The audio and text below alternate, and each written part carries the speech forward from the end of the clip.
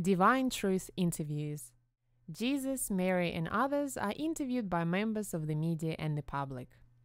Jesus is interviewed by Mary Magdalene on the topic of how the human soul functions. The interview was held on the 9th of April 2014 in Wilkesdale, Queensland, Australia. This is session 2. Well, welcome to our second session about the discussion about the human soul and answering questions about the human soul. But before we answer any more questions about the human soul, we really want to go over our first session because we feel there's quite a lot of information that we need to add to the first session as a general discussion and general questions. And then after this session, we might be able to get into answering some specific questions about the human soul and questions that people have sent in about the human soul. But hopefully this discussion is like an addendum to session 1. So what we recommend everybody does with this session is that they firstly watch session 1, which is in 7 or 8 parts, and then come to this particular session, which we will classify as discussion and questions about session 1. Yeah. And the topic of session 1 was how the human soul functions. Yes. So we're going to be going through those principles again today with perhaps some other details and some more questions. Yes. So that's our primary purpose today. So hopefully you'll enjoy the conversation today. And myself and Mary are going to have some interaction during this discussion about the human soul and how it functions.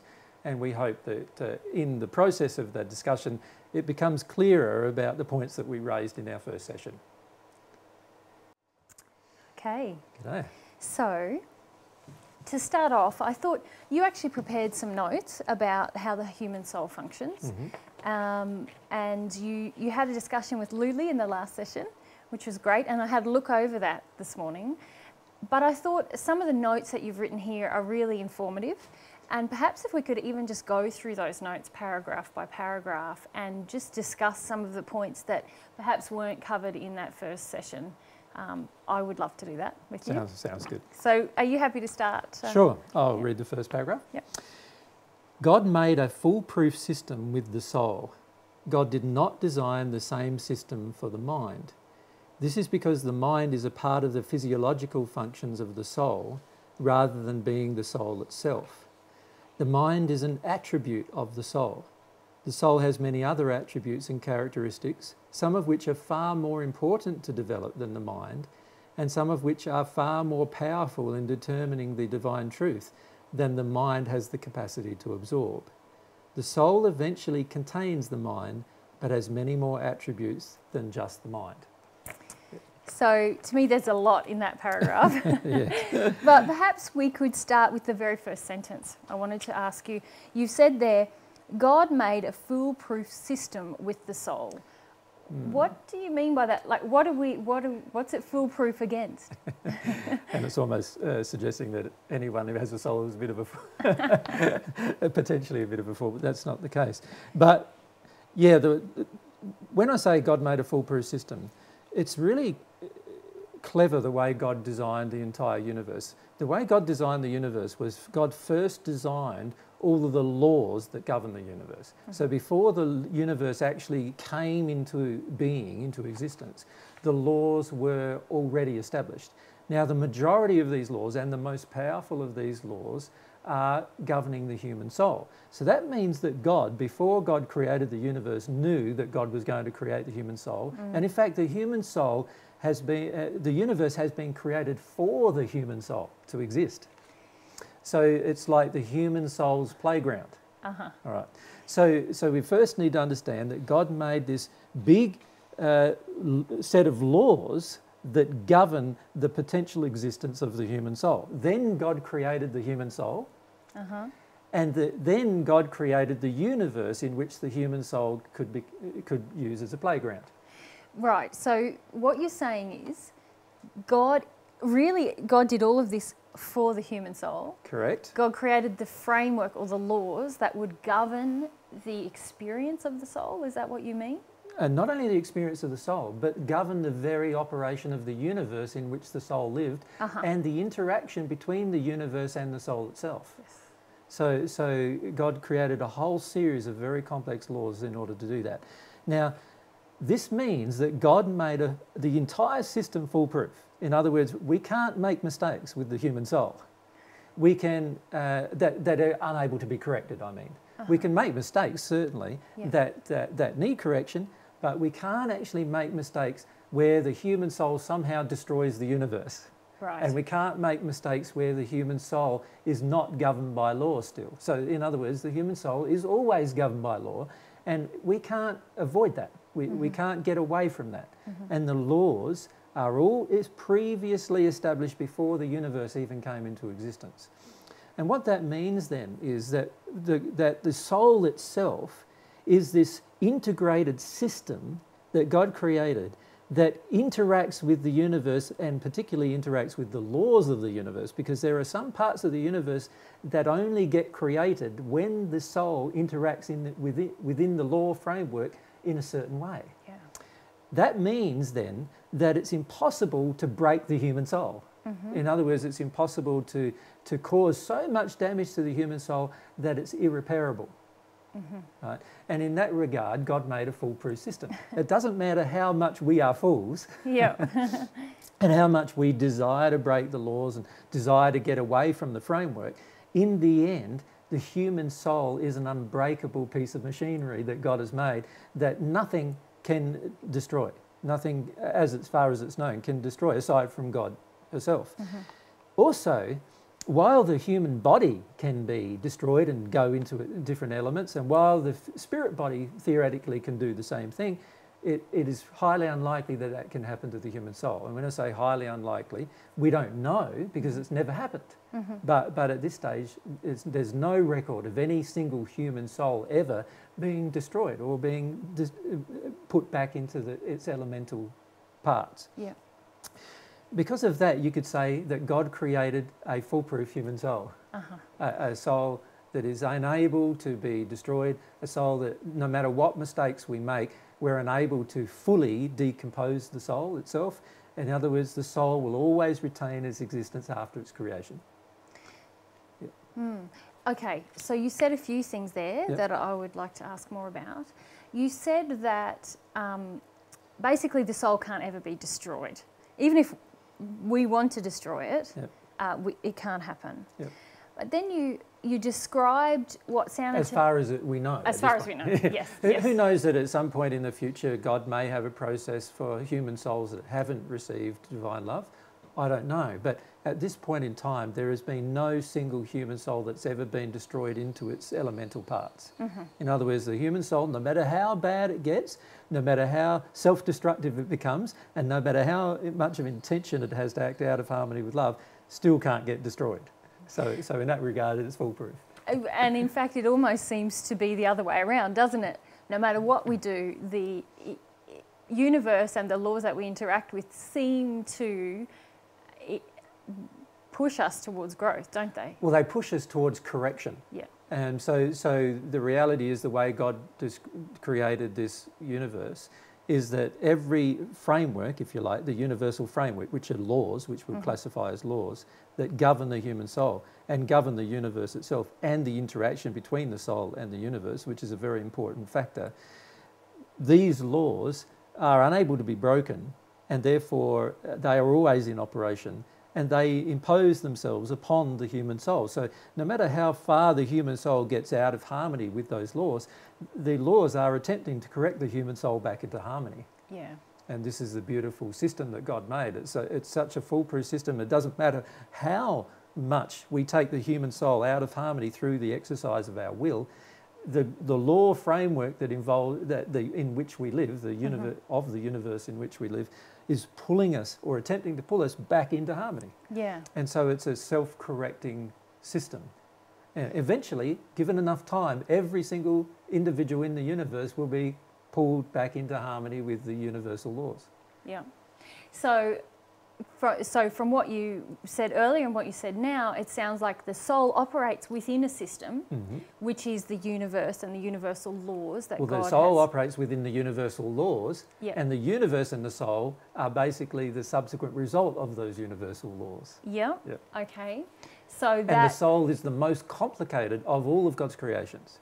The human soul is the most complicated. So it's far more complex than the human body. It's far more complex than the spirit body. It's far more complex than the universe itself, actually. Yeah, so this is where I want to ask you, because in your introduction there you said that you basically described to me, it sounded like two systems.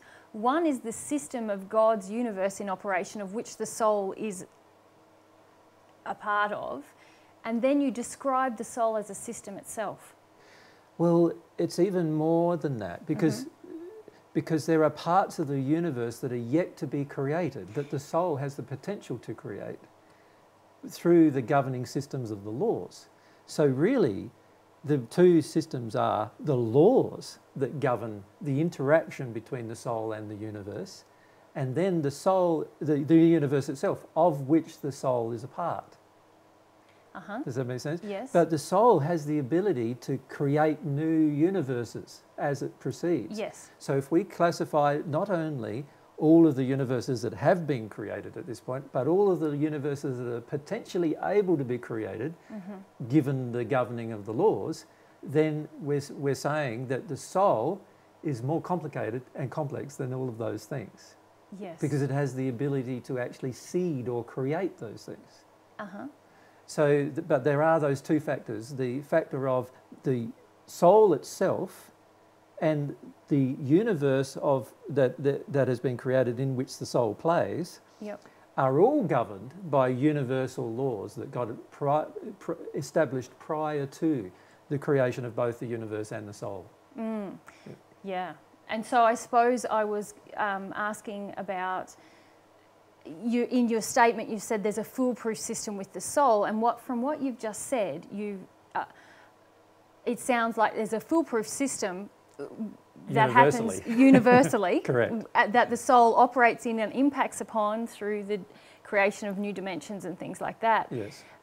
And then today we're going to talk more about how the human soul functions, and you could almost call that a system, or it's a way in which the human soul operates. Yes. And is that, so this universal thing They're that all you've just... laws that determine its operation. These are all laws, principles that determine the soul's operation. Okay.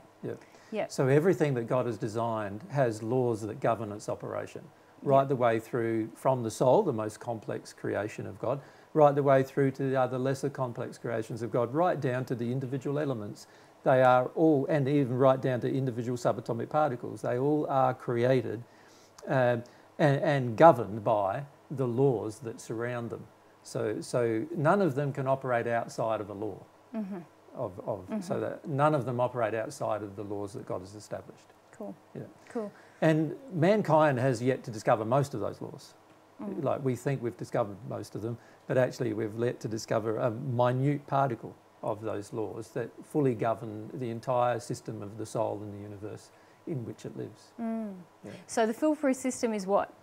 The universe in which it lives, or the soul itself? Both. Yeah. Both are foolproof systems. Yeah. Everything God creates is a foolproof system, and we are arrogant when we say that God made a mistake, because God does not make mistakes when it comes to any system that God creates. And God created the soul, and therefore God did not make a mistake with the soul, and any appearance of mistake is actually the exercise of our will in a direction that's out of harmony with the law. Yeah. And then these mistakes appear. But they are of our own creation, not the creation of God. But from your statement, it's foolproof, and you were saying that that it's foolproof in terms of destruction. You can't destroy the universe, you can't destroy the soul. It's even foolproof with regard to when we create outside or attempt to create outside of the law. The law is still imposed, and as a result there is a correction, and there is a painful experience that the soul experiences, and all of that happens as a result of us attempting to operate outside the law. It's impossible to operate outside of the law. We need to give up that as a concept. And any pain that the human soul individually or collectively experiences is the result of the individual or the collective taking actions that are out of harmony with the laws that are fixed and immovable. Yep. And nothing can change those laws aside from God. And so this is the other aspect of how it's foolproof. Correct. We can't wreck the laws, we can't break the laws, we can't break our soul. We can't manipulate the law, we can't manoeuvre around the laws, just like you can here on earth. You can manoeuvre around a bit, manoeuvre around the laws, but you can't do that. You can't break the soul in any physical sense or emotional sense or spiritual sense, actually. And any concept that you can is based on an imaginary concept that humans have created, living out of harmony with the laws of themselves. Yeah. And it's just a remarkable system. And the more time you spend investigating this human soul, the more remarkable it appears. Because it sounds like you're saying not only is it a foolproof system, you can't buck the system, you can't override the system. So then presumably everything we're going to talk about today, which is really the system or how the soul functions, the system of the soul, if we can call it that, these things are removable from what you've just said. Yes. But given what you said about the laws, presumably they're all there because they're expedient and work well. Well, they're all there too because they're all loving. So all of God's laws are loving. So that means that every single law that God's ever created for the complete operation of the universe and the operation of the human soul are always loving. So all of these principles we are going to discuss are also loving. It doesn't mean that we're going to discuss exhaustive principles, because obviously we're in a process, humanity is in a process of discovering the soul more and more and more. And obviously as we discover more things about the soul, there's a likelihood that we'll discover more laws that govern the operation of the soul, and therefore we can't just say these are all and only laws that govern the operation of the soul, but they are the laws that we're going to discuss more fully today are actually little known on the earth. You know, very few people on the earth, if any, actually really know these laws or understand the principle of the operation of these laws. And it's only in the spirit world, in the higher spheres and dimensions, that most people have come to know the operation of these particular laws to a degree. And I'm not saying it's to a complete degree. Okay. So if we continue then, because that first, I mean, we just discussed the first sentence. There's a lot. You sort of went on to say that the mind is quite separate from this system of the soul, and perhaps if you... Well, yeah, I wouldn't call it separate. I would call it an attribute of the soul. The soul is a very, very complex organism which has, as we've discussed, multitudes of laws which operate upon it and govern it, its operation physically, emotionally and spiritually. And the mind is just an attribute or an organ of the soul. It's a bit like in your body. Right now you could say you've got a liver, your kidneys, you've got pancreas, you've got gallbladder, you've got all these other organs, and then one of the organs is your brain. Well, it's a very similar analogy with the soul. One of the organs of the soul is, you could think of it as the brain of the soul, which is what we classify as the mind. And this is not what most people think of as the mind, because most people are not aware of the soul at all. And so what they see as the mind, if they're even partially developed, they think the mind is the brain. And then if they're a bit more spiritually aware, they think the mind is the mind of the spirit body. And none of those things are the mind. The real mind of the soul is an organ of the soul and would exist without the spirit body or the physical body existing. And that mind is a subset, if you like, of the soul itself. The soul has far more powerful organs than its own mind and is able to express itself far more powerfully through the expression of other attributes of the soul than its own mind. And I know that's something you discussed at length with Luli, so I don't want to rehash or go over that. But I suppose some of the questions I was thinking about are some of the implications of mind dominance on the planet and so on. But perhaps I should ask you to read the following paragraphs and we might get to that point. So, for example, and this is one example of the soul having many more attributes than just the mind. For example, humility is a far more important attribute to develop than developing the intellect. The reason for this is that if a person is not humble on any single subject, then their mind is not capable of absorbing any new truth about the same subject.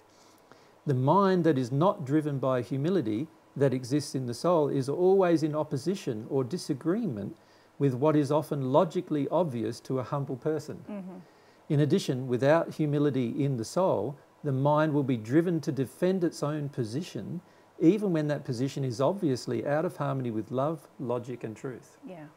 So what I'm basically saying there is that the human soul attribute of humility is far more important to develop than the attribute of the intellect.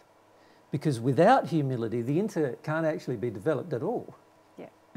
So in other words, humility must come before developing the intellect in a certain endeavour. So unless you're, for example, let's say you wanted to pick up a musical instrument. Unless you're humble to the fact that you don't know how to play it at the start and that you need to go to somebody who will teach you or read a book who will teach you or at least learn using some method, usually it comes from some other source other than yourself, and you're humble enough to actually go through that process, then it's highly unlikely you'll be able to learn very much with regard to that musical instrument. Now, of course, many people who are prodigies are actually humble with spirit interaction, and so a spirit teaches them everything they need to know, but it's the same process, it's still the same process. Somebody had to be humble enough to absorb that information and therefore act upon it before they could actually learn the information itself and take the actions needed to learn how to play a musical instrument. And the same applies to every single form of endeavour that you could ever think of.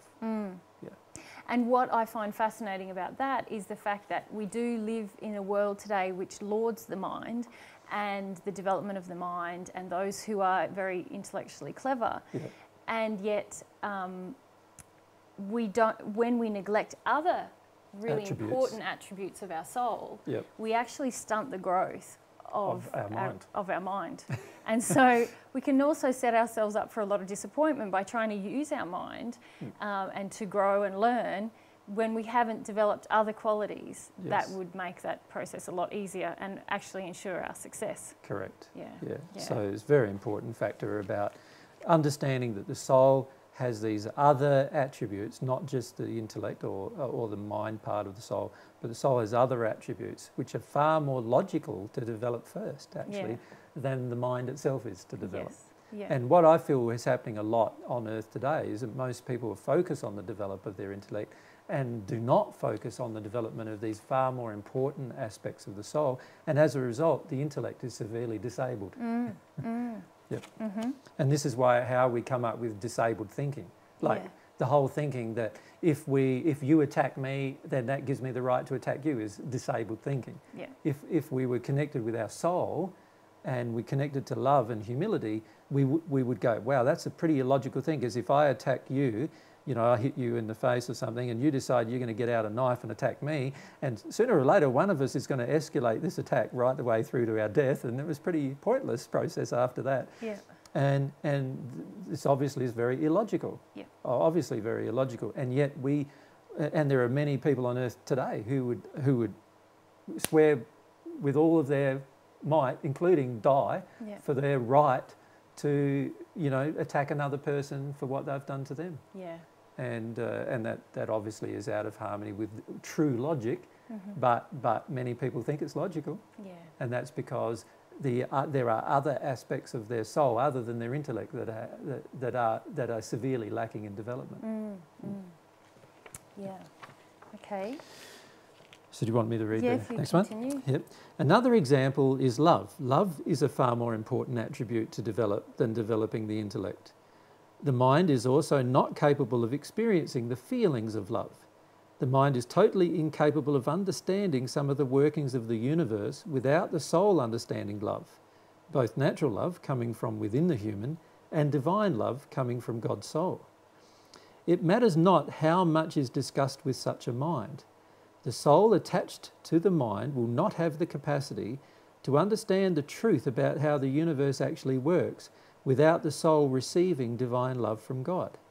The mind will not have the capacity to understand natural love without the soul having developed its own natural love to some degree. So this is another example of how, you know, there are attributes in the soul that are far more important to develop than the intellect itself. And in fact, what happens, and what we've found happens through our own experience, is that the more humble you are and the more loving you become, the more you understand. So interestingly, if you develop some aspects of the soul other than the intellect automatically is developed as a byproduct of the development in these other areas. And this is because the soul itself is dominant over the intellect, over the mind. And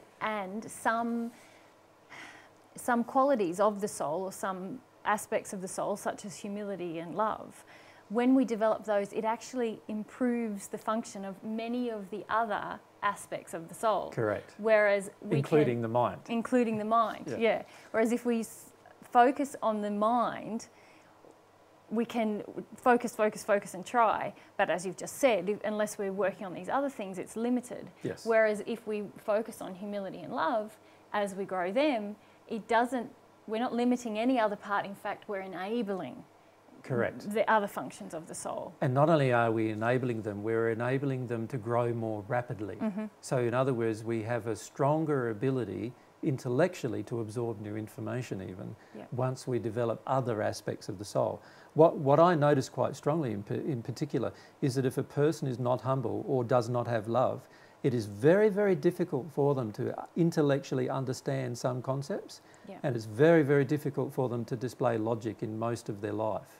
And this is because of the effect of the soul's development in other areas other than the intellect, and how it has an impact upon the intellect.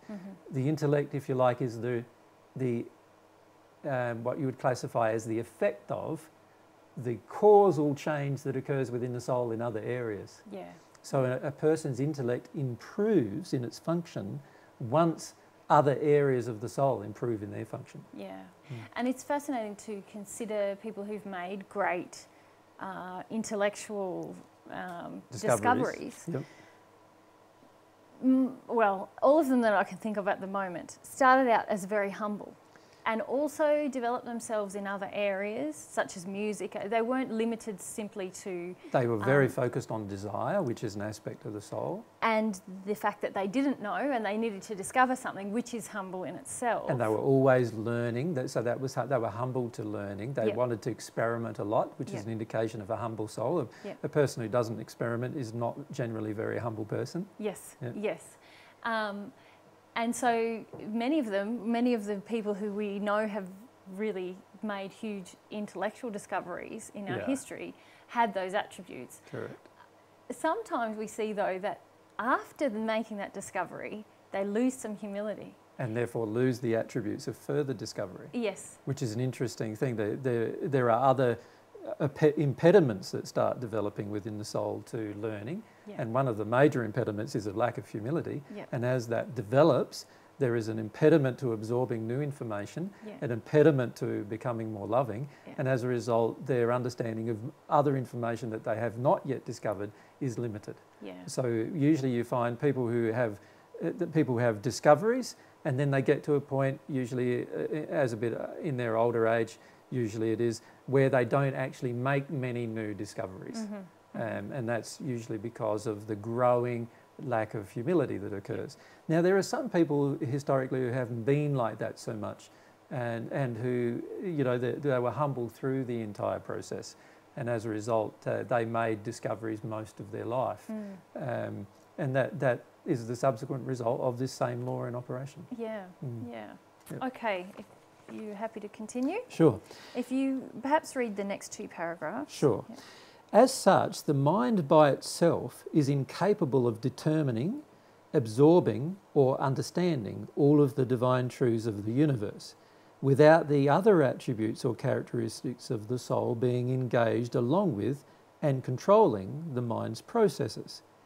If any person elects to just listen to the truth with their mind, they will never become at one with God, nor will they ever actually understand or be able to automatically practice the divine truth in their daily life, nor can they ever be automatically loving in all circumstances and conditions.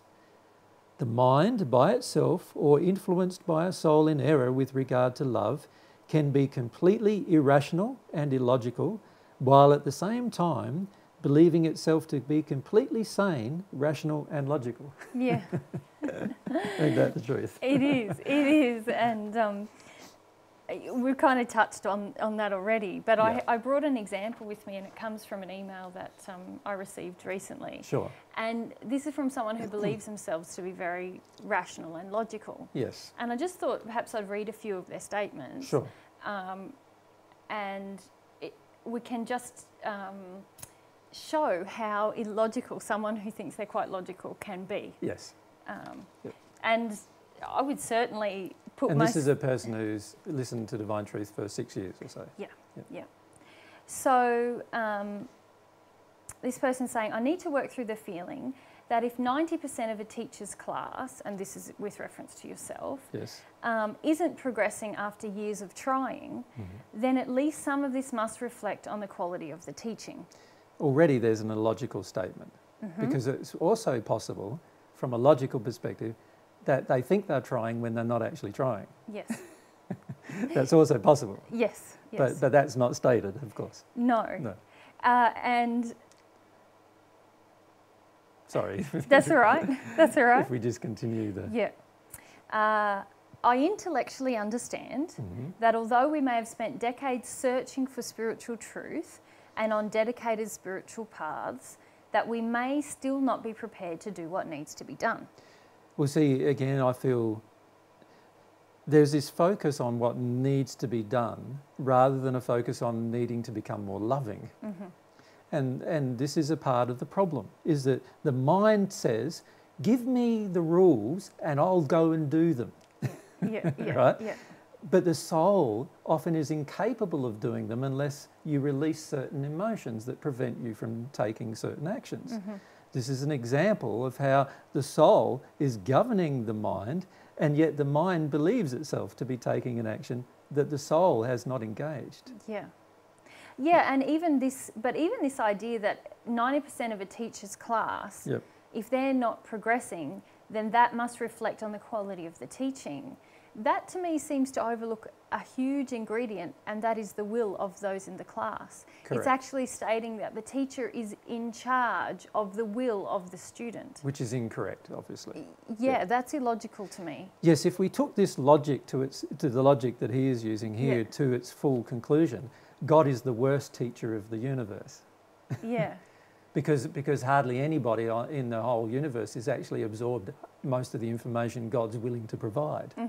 So that means that under using this analogy, we're basically saying that that God is the worst teacher in the universe because hardly anybody knows anything about what God knows. In spite of God creating an entire universe which is designed to teach us Correct. about ourselves and about Him. Correct. Yeah. And again, it also minimises the use of our will. Yeah. It also minimises this quality of humility. Yeah. Obviously, we're unable to learn, even if we think we're able to learn, we're unable to learn unless we have true humility. Yeah. The majority of people that I feel who are associated with Divine Truth have yet to develop true humility, and so they think they know things they don't know yet.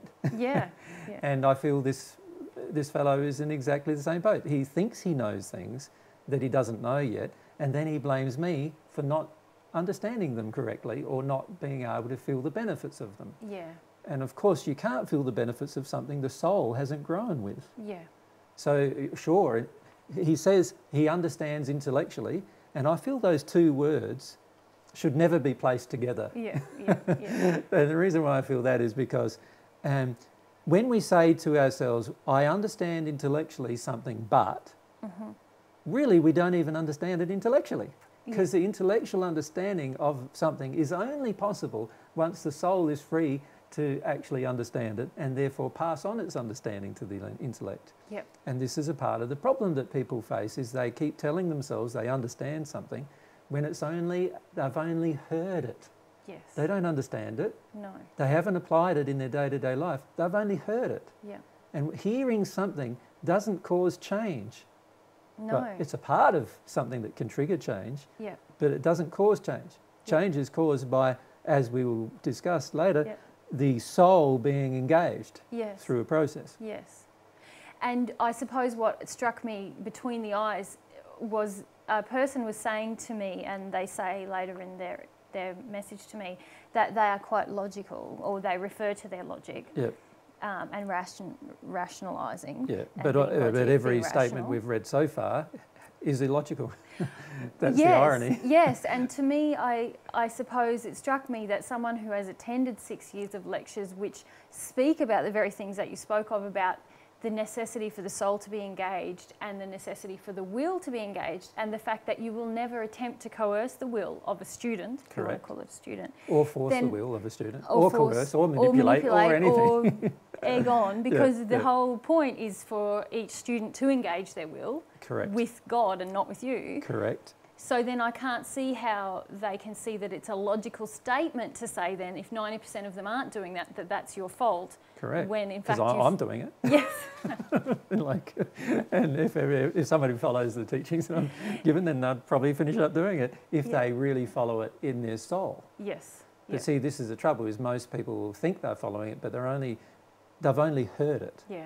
They haven't followed it yet. Yeah. And they only try to take actions without there being any soul-based change. Yeah. And what we're trying to do in this particular session is explain to people why they are stagnant. Yes. The reason why they're stagnant, and in fact the reason why this man is stagnant, is for this exact reason. He does not understand how the soul works, and as a result he has yet to engage the soul's operations, and as a result he can't practice divine truth even though he thinks he wants to. Yeah. Yeah, and this is, I suppose, also obviously engaging with that soul process is about developing humility and growing ourselves in love. And when that doesn't happen, then we can think we're being logical when in fact there is no logic in our statements. No, and the reality is if we took this man's statements as logical, then it logically follows that God is the worst teacher of the universe, and I definitely cannot agree with that. No. Because God is the person who hardly anybody listens to. And hardly anybody follows what God suggests. Yeah. And I would certainly not then say that God is the worst teacher of the universe as a result. Well, even because we know God has created not just a class or a classroom or a lecture, an entire universe that is universes. To teach. Universes, and that any person within it, regardless of their age, their race, even their intellect, can begin to learn about God without anyone else being around them. Correct. Now, to me, that's a pretty awesome teacher. Yeah. But if we begin to measure the value of teachers based on the will of their students, to me, that's not logical. Yeah. I just can't understand how that's logical. Yeah. And let's look at the way teaching occurs on the planet. Generally, the way teaching occurs on the planet is that it only occurs when there is a goal at the end. Mm-hmm. And this is where I feel a lot of people struggle with divine truth too, because there is no real end goal. It's infinite progression that is the goal. So therefore, you'll always be changing. Whereas what most people are used to is have a 2 or 3 year class and then they get a certificate, and that's the whole reason why they did it in the first place. Yes. In other words, they did it for an addictive reason. They wanted a result at the end that they could conceive, and they only did it for that purpose. And the reality is, if we are taking that approach with divine truth, we're never going to learn it, because it has to be driven by a desire for the relationship with God, rather than a desire for any end goal other than that we might achieve. And as a result, there's no addictions that are ever going to be fed through the process. Yeah, and humility is the state of embracing constant learning, constant receipt of new truth from God, from those around us, learning from everything around us. It's saying, living in a state of humility, which is a significant part of the way. And most people have yet to understand what that means. Yeah, well, but it does mean we are perpetually saying, I want more knowledge, I don't have it all. Yes. Yes. So as soon as we get into this... But it's not just more knowledge. You see, and this is where we've got to be careful. Yes. We're not... See, this is where people like this man who have focused their life on the absorption of more intellectual knowledge really struggle with divine truth. Yeah. They believe that they have spiritual development because their mind tells them so. But the reality is true spiritual development is about love. Yeah. This is... how the soul functions is all about love. It's not about the intellect. And so you can tell yourself things with your intellect that have no bearing whatsoever on the true condition of your soul. Yeah. And it's only its development in love that is going to cause any change. And unless you're willing to develop your soul in love, either natural love or God's love, your soul will not change. And it doesn't matter how good the teacher is, you will not do it because of your own resistance and other issues that we need to discuss about how the soul functions. Yeah, I suppose I feel now that any knowledge is not real unless it is in the soul. Correct. It's just, that's what I mean it's by just a wanting thought. more knowledge. It's not. It's just something we've heard. Yeah. It means nothing, actually. And it has no impact or bearing generally on our lives either, if we've just heard it. Yeah. I have about 6 years of university education, and I often used to joke about the things that I've learnt and forgotten are amazing. You know, I've learnt and forgotten a lot of things, which shows that I didn't receive it in the soul. In the soul. I was just memorising and regurgitating. And correct. Yeah. Because once you really learn something, it's in your soul permanently. You never lose it. Yeah. You know, it never goes away. And if it's truth, divine truth, it never goes away. Yeah. If it's error mixed with truth, then obviously it's refined. Yeah. But yeah, if you truly learn something in your soul, it never really goes away. Yeah. Yeah. Okay, thank you for that. So you can't lose your memory of it. Yeah. Well, and you know, professionally, you also know that the things that you have experience with, and this is why I think a lot of people criticise university education, because you do a lot of theory before practice a lot of times. But you know that once you've had a practical application of some of the things, it's much easier to remember. You retain it. Correct. Yeah, because it's now in your experience, in your soul's experience. Yes. Yeah. And this is why I find it quite ironic, really, is because a lot of the things that people know about learning and teaching are actually where they have engaged their soul in some direction without actually understanding how the soul works. If you really understood how the soul works, you could teach the soul far faster and more effectively than what we currently are able to teach the soul of humans. Yeah.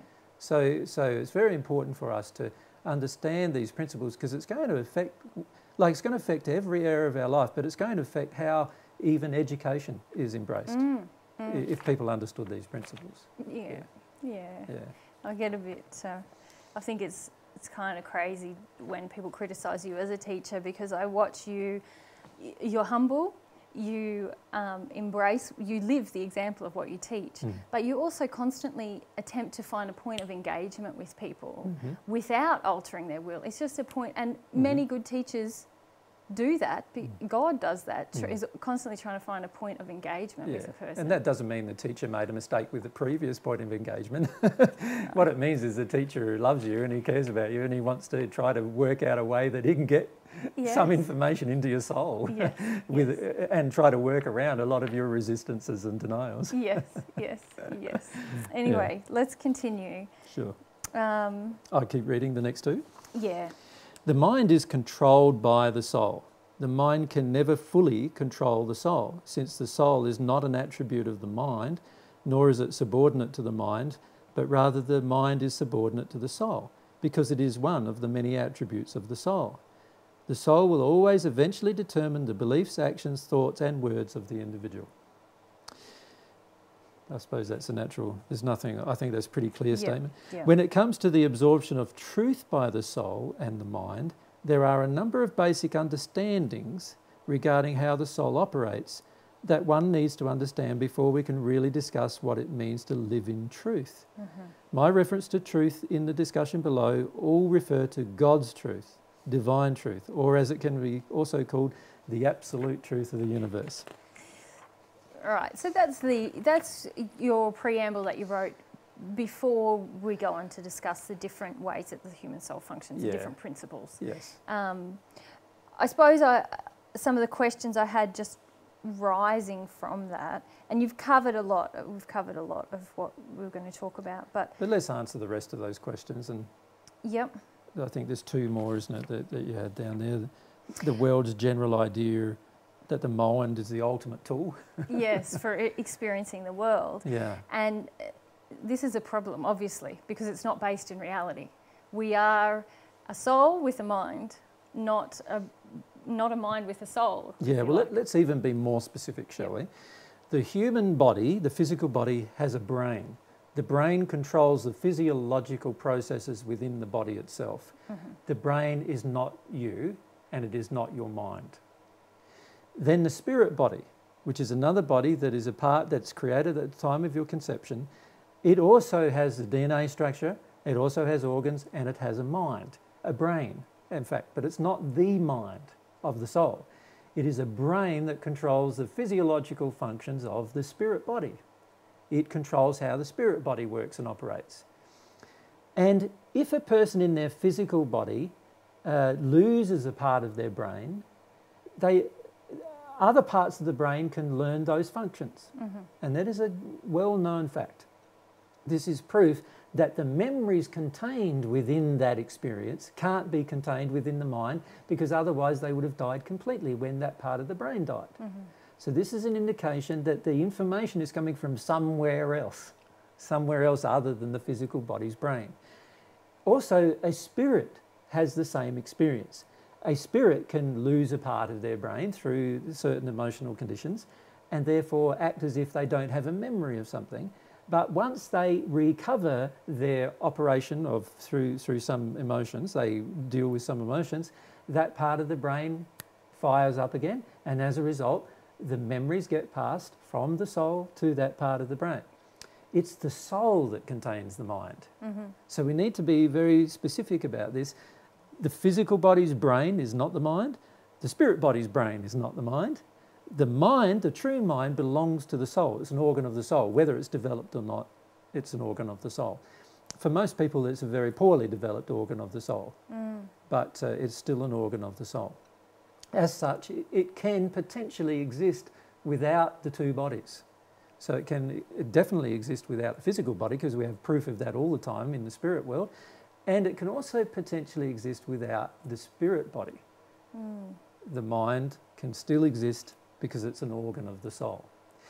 Now, that being the case, this means then that every time we focus on our intellectual development rather than our soul development, we are attempting to focus on the development of an organ rather than the entire being.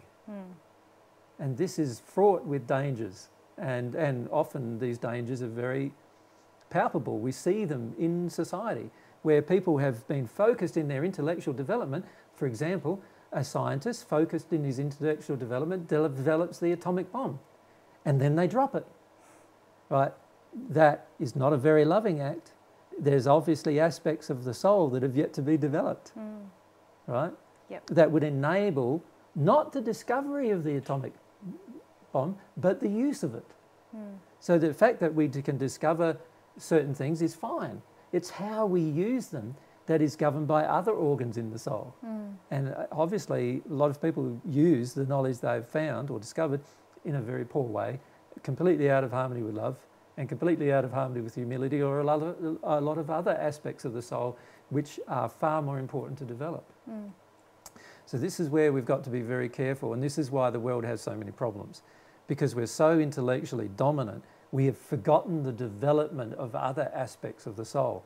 And in particular, two aspects: the development of love and the development of our will in harmony with love. We've forgotten these two forms of development. And these two forms of development are far more important to us and our future, and also the survival of humanity, than the development of the intellect. The intellect, of course, will develop as a result of developing these other two things. So I'm not saying that the intellect won't be developed. I'm saying we'll have a highly developed society which also is developed in these other aspects of the soul. Yeah. Yeah.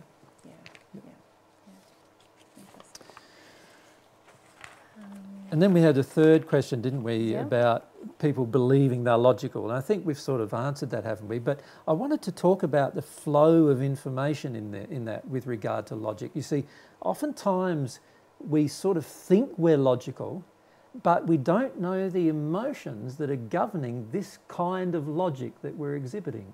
So for example, if you put a person in a war, they will eventually believe, given enough problems and trauma, they will often eventually believe that it's okay to kill other people. under certain circumstances. Whether it's okay to defend yourself by killing another person, or it's okay to defend your wife or your children by killing another person, they'll eventually generally believe that, given today's society. Now, they believe that because of a feeling in their soul that is not logical at all. But the soul, because it's open to this feeling, allows that thought to pass through and therefore distort the logic of the individual. Because it makes no sense. If I kill you, then sooner or later someone with you, around you with the same belief is going to want to kill me. And if I kill more of you, more of your family, then they'll probably want to kill more of my family. Eventually this will escalate and escalate, turn into a national war, and eventually become even worse. And in this last century just past, we had world wars governed by that particular concept. Yep. And as Gandhi said, you know, eye for an eye makes the whole world blind. There's the demonstration of true logic. Yeah. What he said was a demonstration of true logic. Now, why did he have that logic when the average person on the earth has a completely different logic? He had that logic because he had more love in his soul. And this love in his soul governed, he could see very clearly that the logic that other people were using wasn't logical at all. It was completely illogical. Yeah. It made no sense whatsoever for the long-term survival of the human race. And so he could see that very clearly because he had more love in his soul. And this is an example of how when you've got more love in your soul, or your soul is further developed, you get to see things logically completely different to how, or completely differently to how other people see them. Yeah. And the reason for this is that when there is an emotion in the soul, only certain types of information are allowed to pass in the mind of the individual connected to of that soul, of that individual. So if I have a feeling in my soul that preservation of myself at all costs is justified,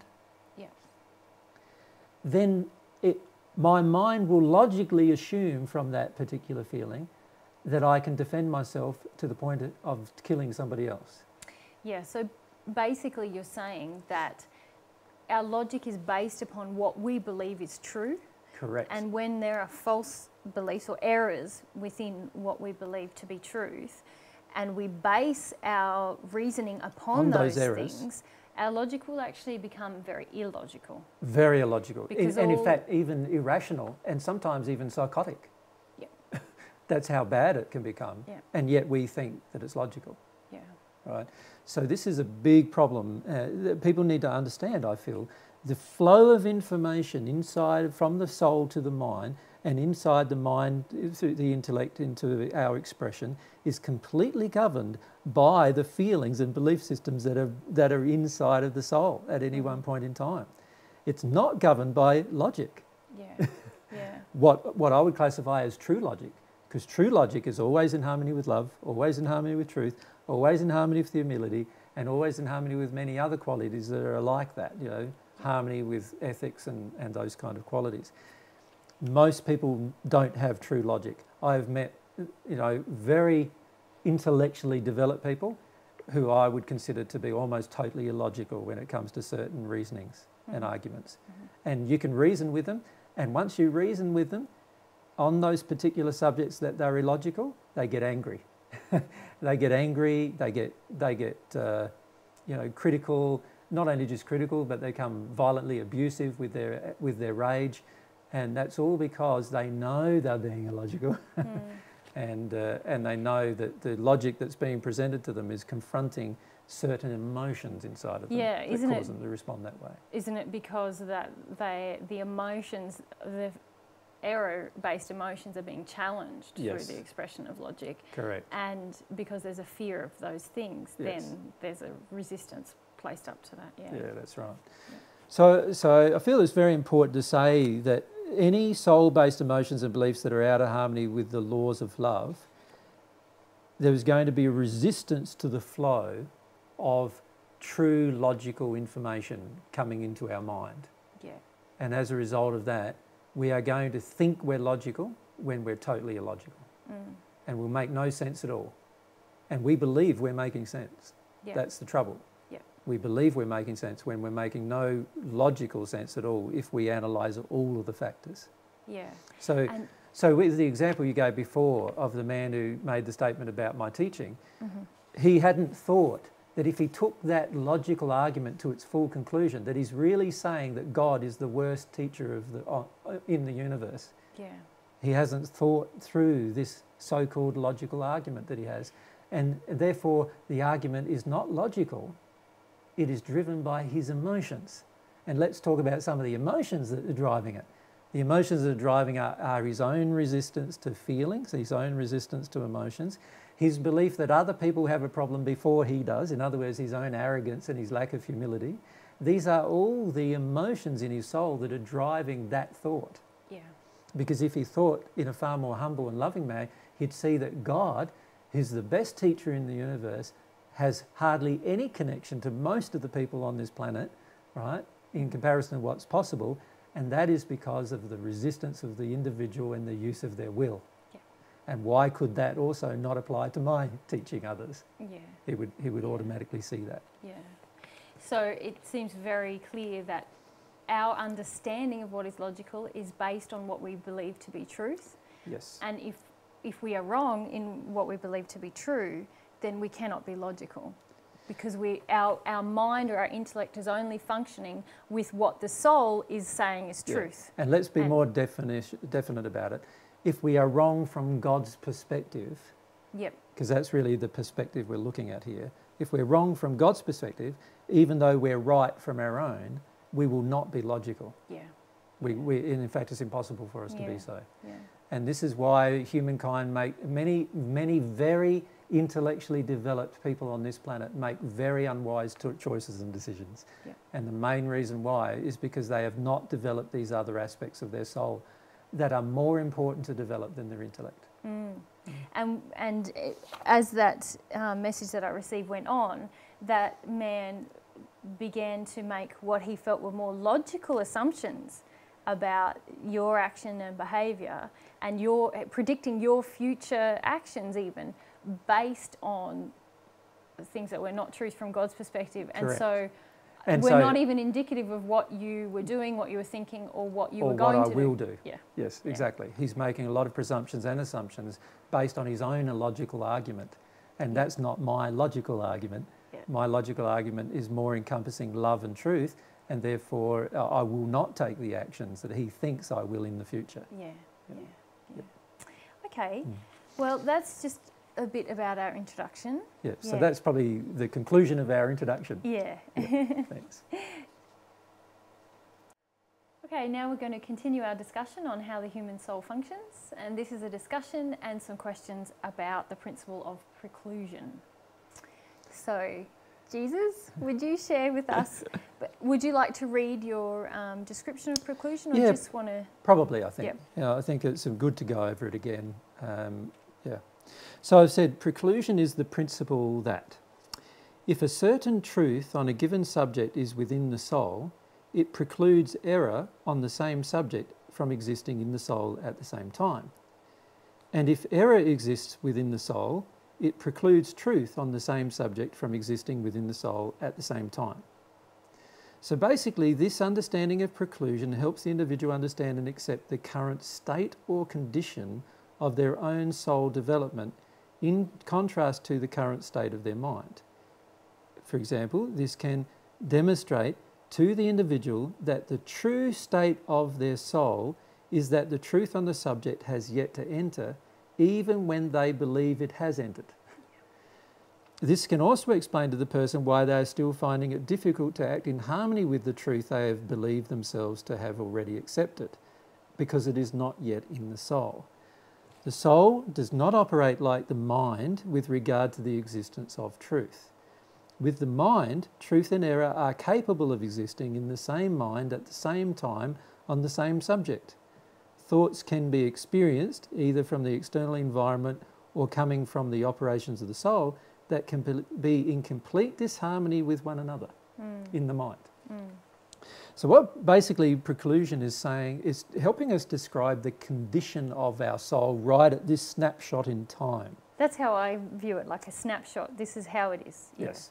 So it's basically saying that the reason why we aren't any further developed than what we currently are is because the truth that we thought entered us never entered us. Yeah. And the error that we thought left us hasn't left us yet. Yeah. And that's why we're in the state we currently are. Yeah. And preclusion says, while the error remains, the truth can't enter either. And if any truth remains, then the error can never come back into it again. Yeah. In the soul, that is. So the soul itself has this beautiful ability to not be able to absorb new error without, the mind can, of course, but the soul can't. Yeah. Once truth is there. Yeah, and what I like about, or how I kind of visualize that is that you've got a container, and if part of it is occupied by error, then truth cannot occupy, nothing else can occupy that space. Correct. Until you make space for it. And same goes with the truth. If truth is occupying that space about that particular issue, then error can't exist there at the same time either. Yeah, not in the soul itself. Not in the soul itself. And that is... It can exist in our intellect or our mind. Yeah. Because the mind isn't, that's just a part of the soul, it's not the soul itself. Yeah. It's just an organ of the soul. It can exist in our brain, of our spirit and physical bodies. Yeah, I find that a little sort of... Well, for a reincarnated person, or let's not call it a reincarnated person, a person who has visited the earth for a second time, that is the difficult thing. Because the soul contains all this truth that the mind is not unwilling to express. Yeah, I find it hard to relate to having a mind in my soul that can hold error and truth within it, because to me, the soul just has truth or error. No, I'm saying the mind is in the spirit body. The mind, in this case, is the intellectual thoughts that are contained within the spirit form, which is completely independent to the soul's mind. Okay, so let's differentiate that, because at one point in this discussion you said that the mind is like an organ of the soul. The mind is an organ of the soul. Yep, but for the purposes of clarity, because you just... Now I'm talking about the truth about this mind, whereas sometimes we're talking about the error about the mind and what everybody normally believes. Yeah. So we've got to differentiate between these two things. Yeah. The truth about the mind is that it's an organ of the soul. And it's impossible for that mind to contain anything other than what the soul dictates. That's the truth about that mind. But the intellectual mind is capable of reasoning in the spirit body. Yeah. That's a part of the function of the brain of the spirit body. Yep. And that particular brain is capable of having thoughts that are completely out of harmony with the mind of the soul. Yeah. So, and that's where I think I come a bit undone, because we've got two minds, and to me, there's no mind.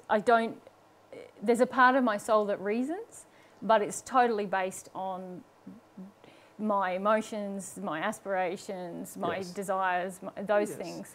For the sake of simplification, we could say that the soul has a functioning that is completely independent of intellect. Yes. Whereas the spirit body's mind does have its own intellect and is able to express and absorb information independent of the soul. Yep. And so for the purposes of defining preclusion, we are saying that anywhere within the soul... Anything within the soul. Or in any space within the soul. Correct. If there is error occupying... that space, truth cannot be there. Correct. If there is truth, error cannot be there. Correct. So let's just give an example perhaps. If right at this moment in time I have a poor sense of my own worth, if that is true, then I am not able to think my way into having worth. I must first release the reasons why I have a poor sense of my own worth from my soul, and then that part of the soul is able to absorb a sense of worth. Yes. And that's independent of whether I think I'm worth something or not. Yes. And this is where I wanted to contrast. There's a reasoning part of our soul that is either in truth or error, and it can't have conflicting things. Yeah. And then we have our spirit body and our physical body's brain and mind. Yes. And this is the part of us that might attempt to think our way through something. Through into having more self-worth. Correct. But it will be unsuccessful. Right. It will always be unsuccessful. Yep. And this is the reason why most religion forms on the earth are unsuccessful. Yep. They all promote love, supposedly, and yet most of them have been the cause of most of the wars that we've ever experienced in the last 2,000 years. Yeah. And the reason why that is because love hasn't touched the soul yet. Yes. It's just an intellectual concept. And many of them even say that. They even say that love is an intellectual concept, and while it remains an intellectual concept for them, it's never going to touch their heart, as the saying goes, or their soul, and as a result they will never act lovingly given certain circumstances. So they will be willing to go to war under certain circumstances. If the circumstance is, you killed my son, then I'll go to war. If the circumstances is, you believe something different to me, then I'll go to war. And they'll go to war without consideration of love, because love has not yet touched their soul. It's only an intellectual concept. Yeah. And that's the problem. Yeah. And they have other feelings inside of their soul which are true. Yeah. They have feelings of rage and feelings of, like, about a person with a different religious faith, for example, or they have feelings of rage about somebody who's harmed their family.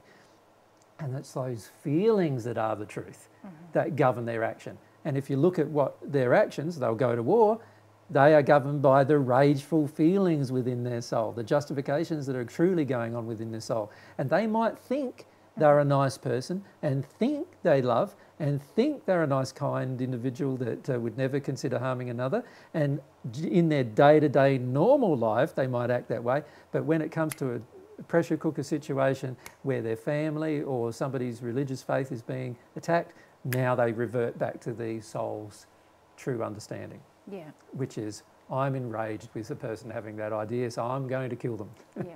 And Yeah. that's their understanding. Yeah. And there's an example of how the mind, thinking that they're loving, had no effect on them whatsoever. Yeah. No Yeah. effect. And so there in your notes, you said this principle of preclusion helps us to understand why we still think, act and feel the way we do, even after we have received something different in our intellect. Correct. So all we've done is heard it, and Yep. it's gone into our memory. Yep. That's all we've done. Yep. And while that is an actual memory of the event, it hasn't entered our soul and changed it. It's only a memory of what we've heard. Yes. So when somebody tells you God is love, for most people that is just a memory of what they've heard. The majority of people on this planet do not believe it. Their soul acts totally differently. Yeah. Right? Yeah. And the same goes with most of our other belief systems. We have only heard them. We are yet to actually have them as a true belief within our soul. Yeah. Yeah. And a lot of work that many of us have done in natural love circles, or even in psychological practice, has been a lot about trying to think our way into a different state. Correct. And this principle says that that is impossible. It is impossible. Yep. It is impossible. There are people who have thought themselves out of a state for 2,000 years, but as soon as you have a chat to them, they revert straight back to the same behaviours they would have under the circumstances. And that is because that emotion still exists in their soul. Correct. Yeah. So while the emotion governing the action still exists within the soul, or the emotion precluding the action still exists in the soul, you're going to revert to that behaviour. There is no other option, in fact. And it's a great thing, actually, because that's the way we learn what's really there. Yeah. So for example, if you're walking down the street or driving in a car and somebody cuts you off or pushes you, right, and you get angry and upset, well, there's an example. There's an example. Love hasn't touched your soul yet on that issue, right? It hasn't touched your soul yet because your reaction is telling you that it hasn't touched your soul yet. You can think yourself beyond that, but that initial reaction is the reaction that your soul has. Yeah. And that's the truth of what's really going on in your soul. Yeah. And preclusion's telling you that it's impossible for you to actually put another truth in there unless you release the error of that emotion. Yes. Unless you release that error, no other truth can actually enter you. So you can think your way, oh, I'm a loving person now, I'm a loving person now, I'm going to do loving things now. And 10 years later, someone pushes you and you'll get angry again. Yeah. Because nothing has changed in the soul. Yeah. For you to not be angry under that circumstance, something has to change in your soul first. Yes. Yep. Yep. Yep. Okay, so that is that all that you would like to say on preclusion today? Yes, I think we've discussed the issues of like how something, when you believe something inside of yourself, it prevents another belief from entering you, no matter how much you think your way through it. And this is why there's a lot of confusion regarding religion on the planet, because you know, there's a rule book in most religions. You must do this, or commandments you can call them. You must do this, you must do that, you must do this, you must do that. Most people practice those particular things, but they don't feel them. And as a result, they still feel like not practicing them. Yeah. And sooner or later, they do that. They stop practicing. They disobey. And then they feel all guilty. And then they have to feel sorry. And then they have to pray for God for repentance, for feeling sorry that they didn't act a certain way. And it's all happening because the thing that caused it is still in their soul. And until it comes out, they are precluded from change. Yeah. It is going to be, their condition is going to continue to be exactly what it is right now until something gets released from the soul so that something new can enter it. Yeah. Okay, well, we're going to move on in a minute to talk about the next principle. But these two principles, preclusion and our next one is absorption, they, and perhaps after we talk about absorption, we can delineate between the two. Sure. Because I feel that there's scope for a bit of... If at the moment in conclusion we basically say that preclusion is this aspect of what is my current condition and why is it my current condition? It's my current condition because there are things in my soul that preclude me from changing. Yeah. Right? So in the case of of the other examples that we could give, any person who desires change and who is not changing has a reason for them not changing in their soul. Yep. And what they need to do is find that reason. Yes. Once they find that reason, then they will change. And preclusion is telling you that this has to be the case because change is an automatic result of you finding the reason and releasing it from your soul. Yeah. And this is why I find a lot of people who use their intellect to follow divine truth not very successful. And the reason why is because they're trying, using their mind, to act in a certain way, a changed way, while at the same time their soul is saying, don't do that, do something else. You know, the soul is really saying, don't do that, that's wrong. Yeah. You know, even though their mind's saying it's right, their soul's saying, don't do that, that's wrong. So you put a person in a situation where their child is harmed by another person, the average person will revert to rage. The average person will revert to trying to protect the child through violence, right? Why is that? Because that feeling is still in their soul. And for any change to happen, that feeling has to come out of their soul. And that's what preclusion is. Preclusion is while you have this feeling in your soul, nothing can change. That is your condition and it will be your condition for as long as you retain that condition in your soul. It's going to stay like that forever, potentially. Yeah. Of course, that's probably not possible given an infinite amount of time. Sooner or later, somebody realises, oh, maybe I need to change. But in practice, you can take many thousands of years to change on a single issue if you don't understand that the reason why you're not changing is because you have a belief in your soul you're unwilling to change. Yeah. Yeah. Okay. So that basically concludes our discussion about preclusion.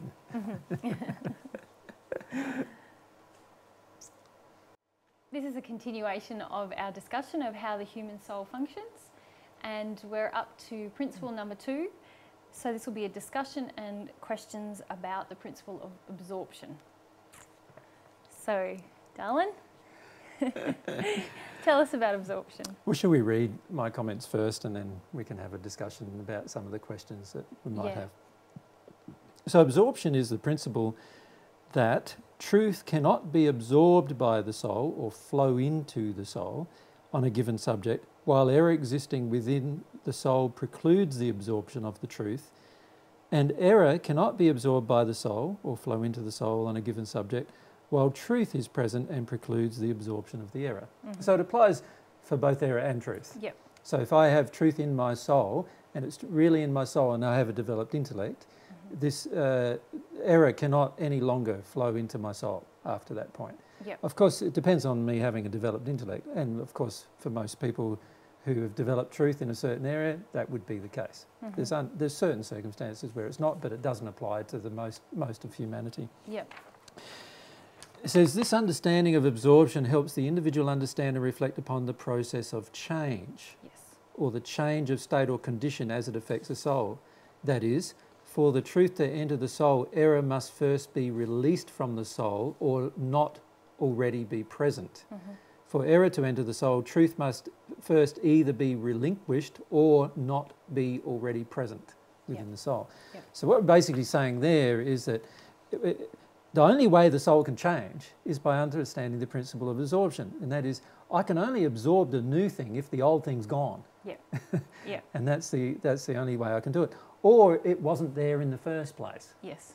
All right. So in the case of a child or a little baby, because they're a new incarnation onto the earth, there's a lot of things that are not there already in terms of the understanding of truth, and so it's quite easy to absorb the error for that child. And this is why it's such an important role being a parent, because we've got to be very careful with what we do as a parent, because anything that we present to the child that is actually an error from God's perspective will be absorbed by that soul automatically, because there's nothing to prevent that soul from absorbing it. So they're like an open book. And I think there was a quote of a priest or someone who said once that you give me a child before the age of 7 and I can make him into to the Christian faith, I forget the faith it was, make him into that faith. Yeah. And the reason why is because that child is going to absorb all of the error or truth that the person who's teaching them has over a period of time. Yeah. And it's not an intellectual absorption, it's a soul-based emotional absorption of that information. Yep. If an individual has heard what they believe is the truth and believes they have accepted such truth, but is also aware that the soul contains beliefs and emotions that are in disharmony with that truth, and they often act upon those disharmonious emotions, then this is proof that the truth heard has really yet to enter the soul and cause change to the soul, and therefore only exists as a belief, and I wouldn't even say a belief, it only exists as a thought or a memory in their own mind. That's all it is. Yeah. So in the previous discussion we were talking about preclusion, and this is where these two marry so much, isn't it? It's because when error has entered us or truth has entered us, then it precludes anything else entering us on that same topic. Correct. And this principle of absorption is about how we go about changing that, how it happens. Yes. And I like what you said there, that many people believe they've accepted a new truth when the error is still dictating the previous belief, emotional belief, is still dictating how they act and what happens in their life, and how they feel and how they respond and all of these things. And you see this out, honestly, when you look at the average person on earth, their day-to-day life, you see it in every moment of their day-to-day life pretty much. Yeah. The average person who believes they're loving is often not very loving in almost a moment-by-moment time frame. Basis, and that's quite sad, but it's because they believe they're loving while at the same time acting upon all of these unloving emotions that are within them that they're unwilling to release. And in the end, God can't change what we're unwilling to release. God can only have an effect of change when we're willing to go through a process of release. And this is also part of what we need to learn, is that many people believe that just because they have a new thought, they've gone through the process, and they haven't. And that's why they haven't changed. So true change can only happen when you go through the change by releasing the emotional causal error that causes or precludes the truth from entering. And once you do that, you can absorb a new truth. And this principle really strikes to the heart of what you are talking to people about in lectures all of the time. You're saying that there is a situation in your soul right now as it exists, and the only way for it to change and for you to change permanently is for you to engage this principle called absorption, which is to create a situation in your soul where new absorption of truth is possible. And that's only possible if other things get moving. To release the error. Yes. That's what I think about preclusion as like the snapshot in time, the rock hard cement that is there now. But absorption is the principle where everything can get moving again. We Yes. can unconstipate our soul. Correct. And let things out Yeah. so that new things can come in. Correct. So absorption is about allowing the change. Yeah. How do I allow the change? Yeah. How do I sincerely change? Yeah. If you understand absorption, you understand it's pointless trying to change with your intellect. You give that up, in fact. Yeah. You give up trying to change things externally, and you focus all of your attention in changing your soul, changing how your soul loves in particular. Yeah. Because remember, progression is all about love. Yes. So about changing how your soul loves, and that means getting rid of the unloving feelings inside of the soul and releasing them so that your soul is capable of becoming more loving. That's how change occurs. And it's really sad, isn't it, the amount that we, just about all of us, have been taught to honour the mind and to present a facade. Because in that way, we just try to change the facade and change the thoughts without really focusing on what do I really feel about this topic. And many of us are terrified to even discover what we feel on many topics, aren't we? Yeah, we are.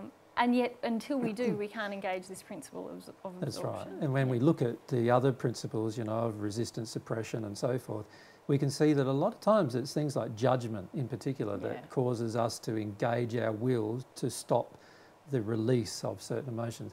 You know, there's certain feelings that we have inside of ourselves that we're not too happy are there. Even ourselves, we're not happy we're there. We know they're there, but we're not happy they're there. But we're very, very unwilling to face that they're there, feel them, and release them. As a result, we don't change. All we do is we try to force our action to be a certain thing. And usually when we force our action to be a certain thing without naturally changing, we become very harsh on ourselves and hard. And that's when people become very religiously hard and religiously harsh and, you know, become what you would classify as, what is it, strong, staunch. Orthodox or well, I'd even evangelical say, well, I'd go even further and become militant in their gotcha. actions, you know, because they've had to be so hard on themselves, trying to keep themselves in line that now they want to do the same to everybody else. And that's a very, very dangerous condition because that then justifies a lot of violence on the planet is justified through that condition. It's sad, isn't it? Yeah, it is sad. So the principle of absorption is all about the release of the soul's current condition to a new condition. Yes. Basically, that's what it is. And we can't release the soul's current condition. We can't obtain the new condition until the current condition is changed in some way through an emotional process, through a soul-based process that is going to be quite traumatic generally because the soul-based beliefs are firmly entrenched as feelings and belief systems within us. And they are going to have to be worked through with a diligent effort on our part. And this is where I find most people are unwilling to engage a diligent effort to discover and release their really true feelings that they have. And I understand why you've presented these principles in the way that you have, in that first we must understand preclusion. We must understand that if it's there within us, nothing else can enter us. Exactly. So we have to be brave enough, as you just said, to discover what is within us before we can engage with the second principle, which is to start releasing or relieving ourselves of what's within us so that new things can be absorbed. And so that our soul can change. So our soul can progress. Because true progression is not capable without the soul releasing the things that prevent our progression. So it's sad. I find it quite sad that people don't get these basic principles because you can teach for years and years and years aspects of divine truth, and if a person doesn't get these fundamental principles of how the soul operates, then basically it's like talking to the air. You know, you don't. The person has no positive response to the divine truth.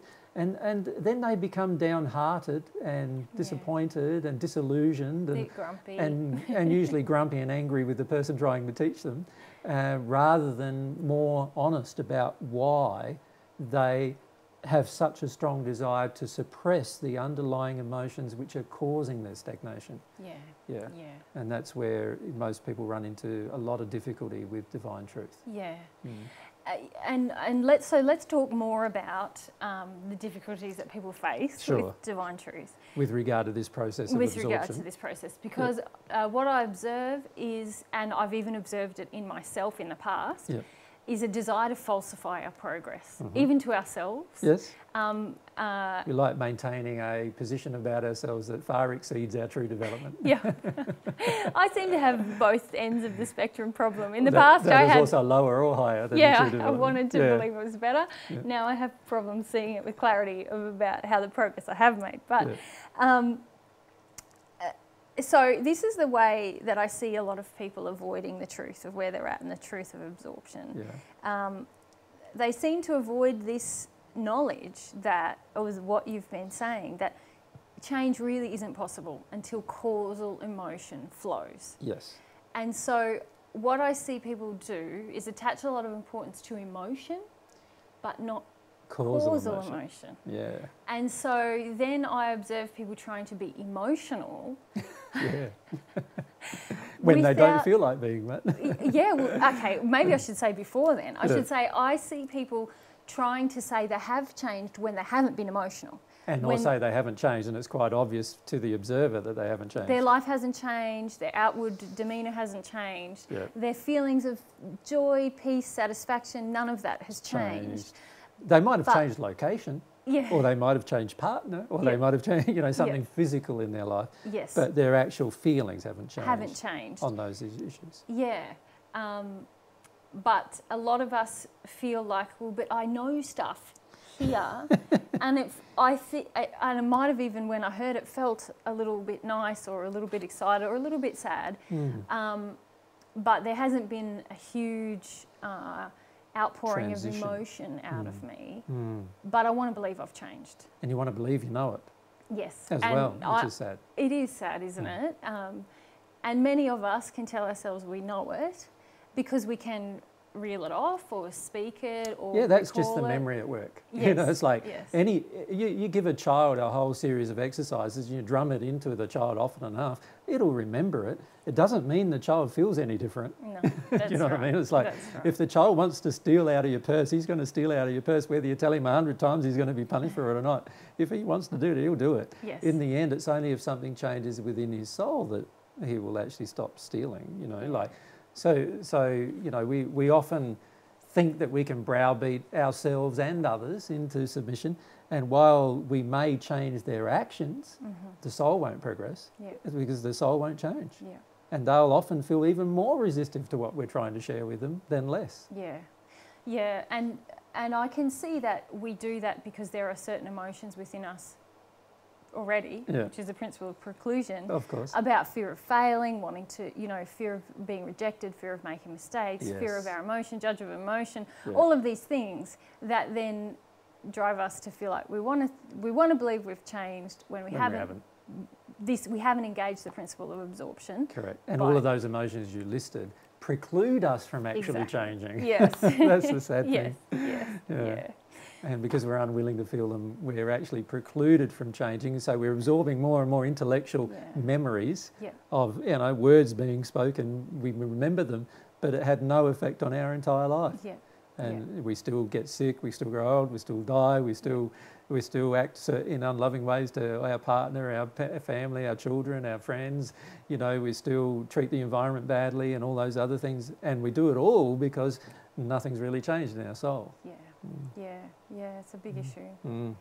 And the other thing that I started to speak about earlier was where people attach importance on emotion rather than understanding that they need to feel the emotions surrounding the error that exists within them. Correct. And I do see people go into a sense of, or go into emotion, which is actually them justifying the error that is within them. Yeah, or rebelling. Or rebelling against the emotion. Or against the truth, or feeling like it's not fair, I'm not getting what I want. It's not fair that this is happening. It's not fair and I'm not being loved and all of these things, when actually they're avoiding the error-based belief that's within them. Yes. And so they're not actually feeling the causal emotional error. What they are feeling is their rebellion and the rebellion Or- against the truth or their justification of the error. That's what Yes. they're really feeling. And of course, no change can occur when you do that.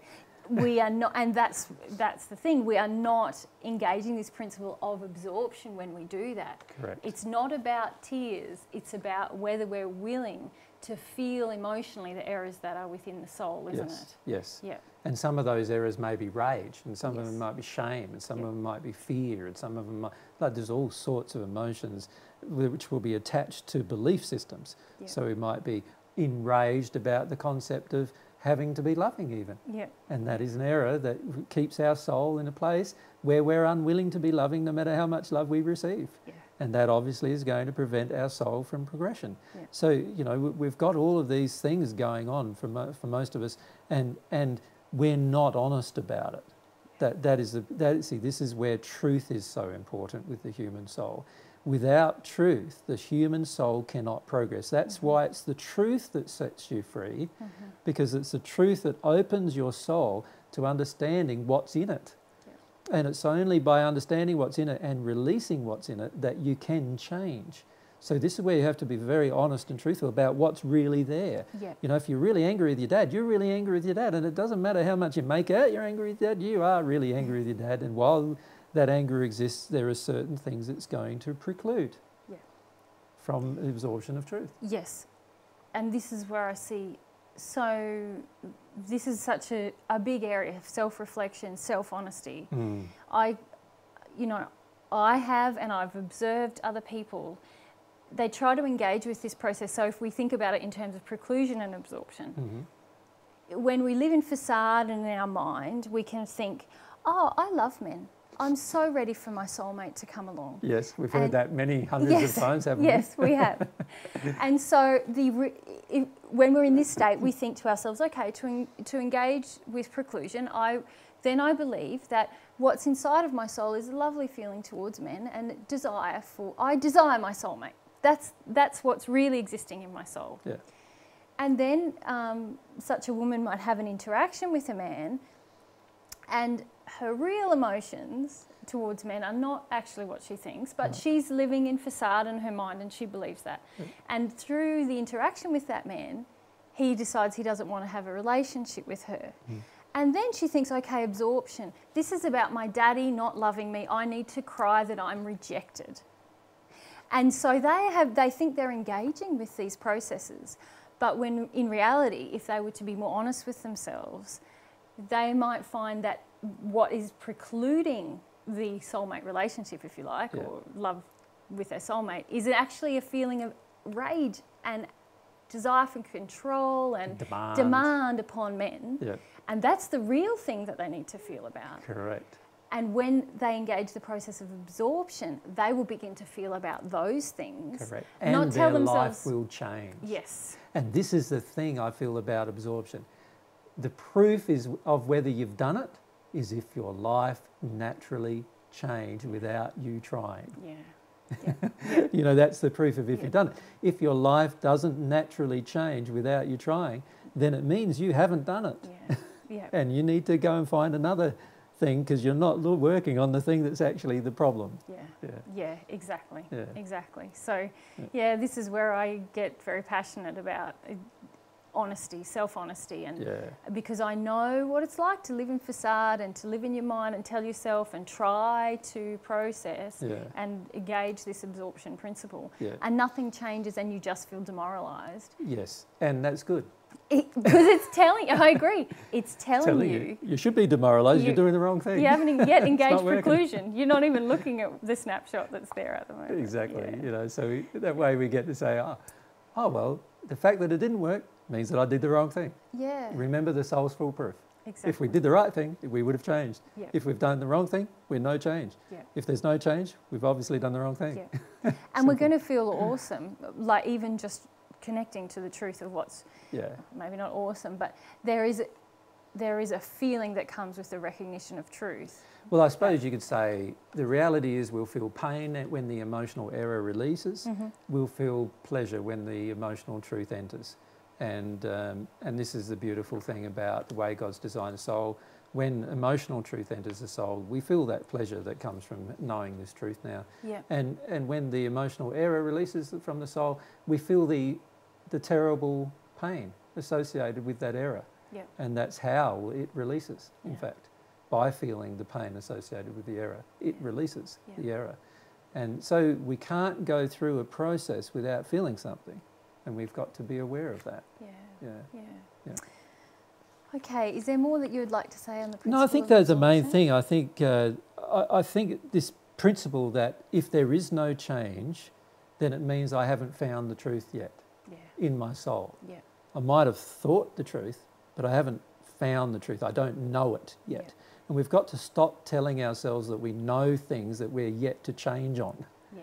You know, we don't know them. We only have heard them. Yep. That's all. Yep. Our memory is recalling them. Yep. We've heard them. Yep. They've gone in our ear and into our memory, but that nothing else has actually happened yet. Yes. And until the soul actually engages this process of absorption, nothing will happen.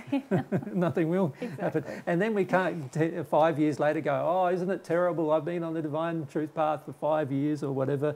And, you know, I've done this and I've done that and nothing's worked. Well, nothing's worked because you haven't engaged the process from a soul-based perception. You've only heard things. You've only remembered things that, or regurgitated things you remembered. No real change has occurred in your soul because you're still stopping that from happening. Because if you were really engaging the change, your soul would have had to release a whole heap of error-based things. You'd be crying here and feeling ashamed about that there and feeling angry about this here and feeling sad about and fearful about that there. And you'd be going through all this emotional stuff.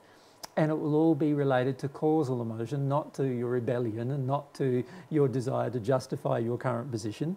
And once that happens, real change will occur naturally and you won't even have to try to change. It will just happen. It'll just happen around you. It's magical. Yes. Yeah. And if we can remind people of that with this principle, then at least people know when things are not working, there must be something going wrong with their understanding of what is going on inside of themselves. Yeah. And just encourage people towards this true, deep honesty with self. Self-reflection. That's really based on God's truth, not on your own opinion. Yeah. So, to actually have self-reflection based on God's truth is very, very different to having self-reflection based on your own opinion. Because most people who self-reflect based on their own opinion think that everything that they currently think is true. Whereas once we start having some self-reflection about God's position and opinion, now we start to see that many of the things we believe are false, actually. And that's when we have the opportunity to change. Yeah, fantastic. Thanks. Thank you. Okay, well, this is part 4 of our discussion about how the human soul functions. And in this part of the discussion, we're going to talk about the principle of dominance. So over to you, my love. No worries. Well, let's first read the basic principle. The dominance is the principle that the soul dominates the mind and has full control over the mind, whether the mind believes itself to be in control or not. The mind is not capable of ever having full control of the soul, and the soul will always, at some point in our future, exercise its dominance, since that is the purpose of its own creation. Since the soul is emotion, sentiment, desire, passion, longing, aspiration, feeling, sensory, fervour, excitement, and with other similar attributes and characteristics, and not dominantly intellectual or mental, and the mind is just one single attribute or organ of the soul, it is impossible for a truth to enter the soul without being accompanied with emotional feelings in addition to logical thought. In addition, it is also impossible for error to enter or leave the soul without emotional feelings. Yeah. So again, this feels like we're building on things we've talked about in the previous parts. We talked about absorption, how error must leave for truth to enter and vice versa, or it's unlikely that truth would leave.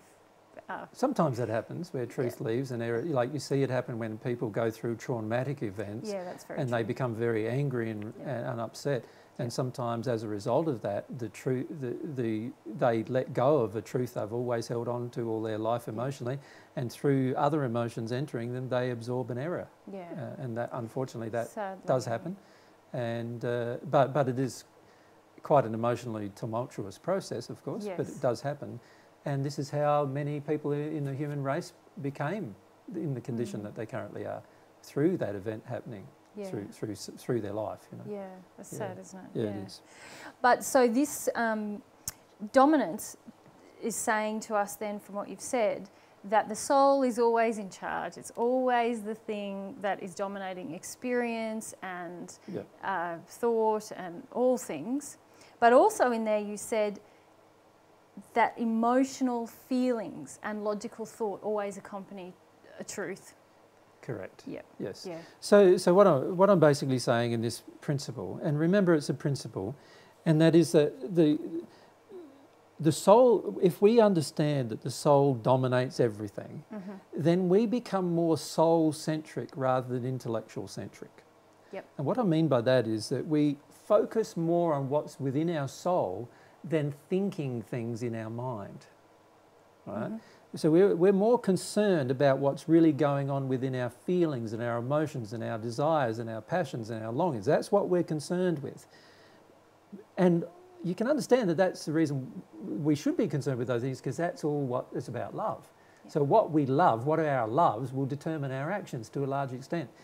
So if we love doing things that are destructive and evil, then of course our soul will degrade in its condition. If we love doing things that are good and upright, then our soul will grow in its condition. But our soul is always going to control what we eventually do. No matter how much intellectual control we attempt to exercise, our soul will always exercise or attempt to exercise its dominance. Yes. All right? And even with people who are intellectually dominant, the soul is really far more dominant and far more controlling than they realise. Yeah. You know, they often do many things that they look back on and go, why did I do that? I don't believe that. I don't think that. But their soul is pushing them along a certain direction. Yeah. And this is why sometimes people get confused.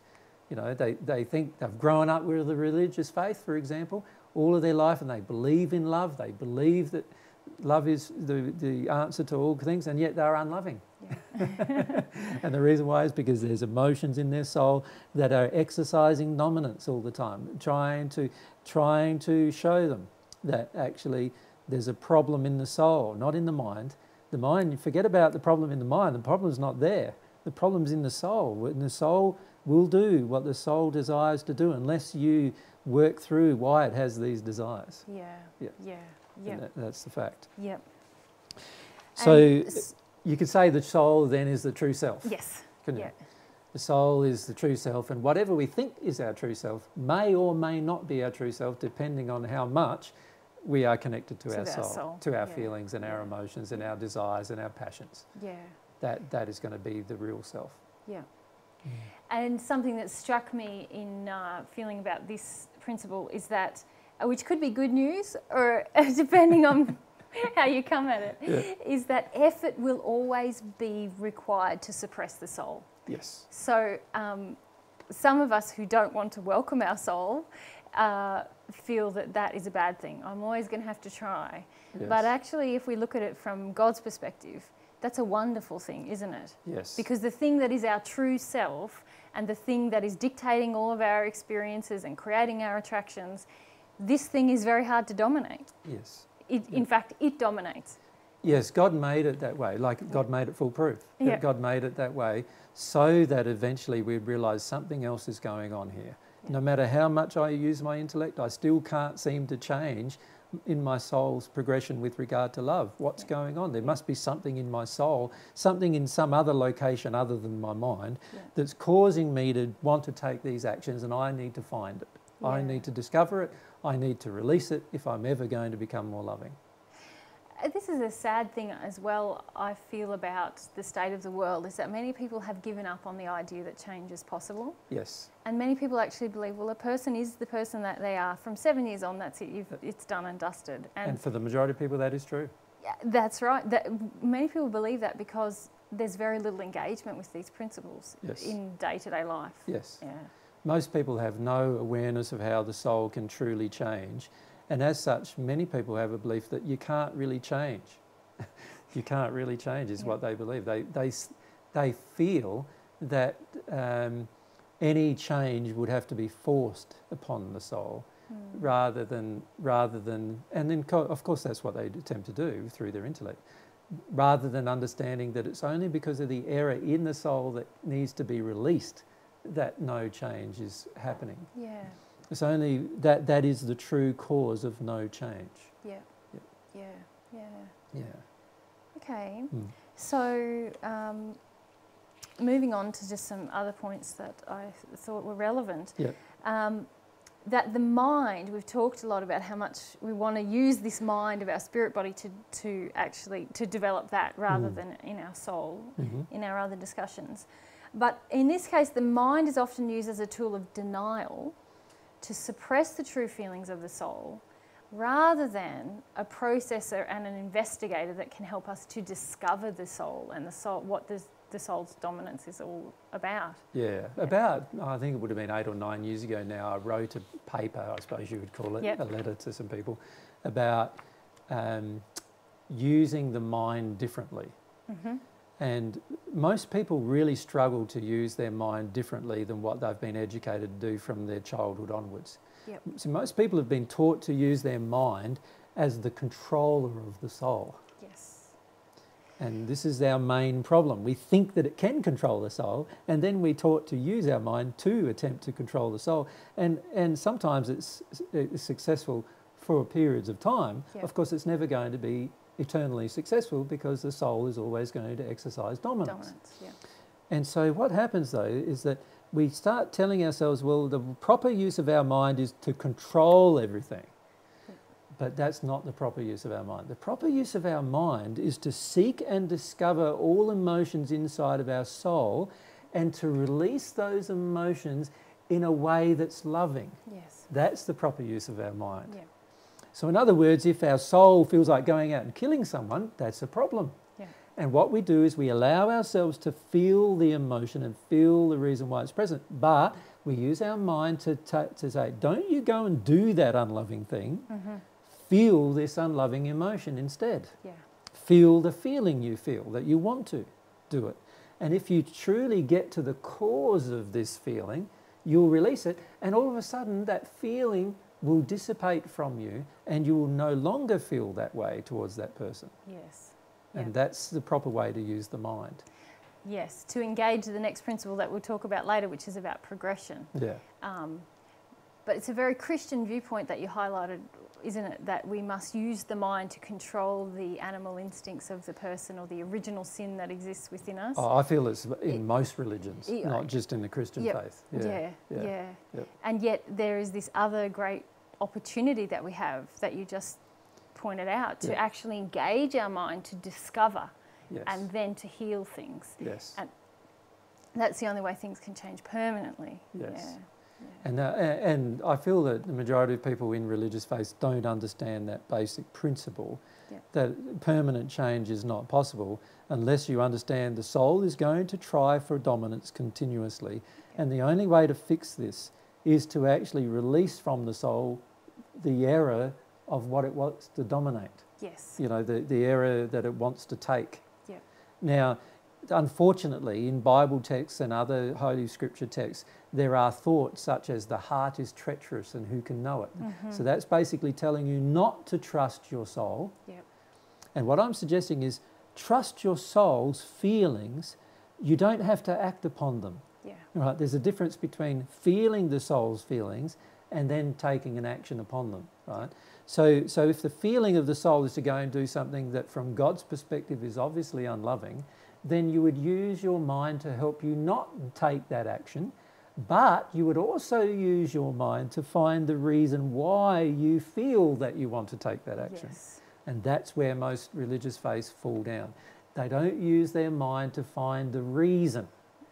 They only use their mind to control or dominate, or attempt to dominate the soul. And of course it's never successful. They always finish up reverting to that behaviour. So a lot of men, for example, with regard to their desires for looking at a naked woman's body, they revert to pornography. Then in the Christian faith, they feel very guilty about the fact that they're looking at pornography, so they feel very much like they're sinners, and isn't it terrible? they're asking for forgiveness, and then the very next week they want to look at pornography again. Now, why is that? It's because there's something in the soul that needs to change that causes them to desire to look at pornography all the time and not be focused sexually on their own partner, if they have one. Yeah. And as a result of that, they focus on, you know, feeling all bad and guilty and terrible, but not finding the real reason why they feel drawn to pornography. Once you find the real reason why you're drawn to pornography, you won't be drawn to it anymore. Yeah. And then you won't desire to do it. Yeah. And so you won't have to try to not look. There will be no desire in you to buy it or to look at it on the internet or any of those things. And then you don't have to feel guilty either that you've done it, because you no longer do it. And that's the thing, isn't it? The error within the soul is going to try to dominate. Yeah. Well, it's designed to dominate our experience. Yes. But the longer we live in denial or try to deny, and we use all this effort and we create fear about even feeling and discovering what's in our soul, the more it becomes a problem, doesn't it? Yes. And requires more effort, and we have more fear. And the interesting thing that happens is it's a very interesting thing that goes on. We have to use our mind to think about dominating more. Yes. And as a result, we finish up thinking more about the problem, Yes. which actually causes a stronger attraction to the problem. Yes. Right? Yep. So it's quite clever that God made this system that the more you try to dominate your soul with your mind by thinking about the problem and trying to focus on the problem, the more the problem becomes evident. Yeah. And the interesting thing is, if you focus your attention instead on finding the reason why you feel that way in your soul, and you release it, you don't have to think about it at all. And as a result, it is out of your mind, and so therefore you're not focused on it anymore, and so it doesn't come up. Yeah. I just had a memory of an episode of Fawlty Towers. Yeah. And for anyone watching, that's like an English comedy show with John Cleese. And they have a German person come into the hotel to stay, and he says to all the staff, "Don't mention the war, don't mention the war." And so obviously and all of them want to mention the war all the time. And he ends up mentioning the war and references to the war all of the time because he's trying so hard not to. Don't mention it, Yeah. So and that's exactly how we are with the soul. The soul will do what it desires, and unless we look at the reason why, we're never going to get rid of the cause. Yeah. And what struck me, I mentioned earlier, this effort, this terrible effort that we have to put in. Yep. And if we think about that on a global scale, where just about everyone on the earth is trying to suppress and deny what's in their soul, it's like a global, like a huge waste of energy to me. It's like... Yes, if we had to analyse how much energy the whole human race wastes on trying to change things that are never going to change unless we look at the real reasons why they're there. Yeah. It's amazing. In fact, almost the entire medical profession is focused on changing the effects of things. Yeah. So you look at that entire, that's in any country, that's billions and billions and billions of dollars of taxpayers' funds going towards the wrong use of our energy.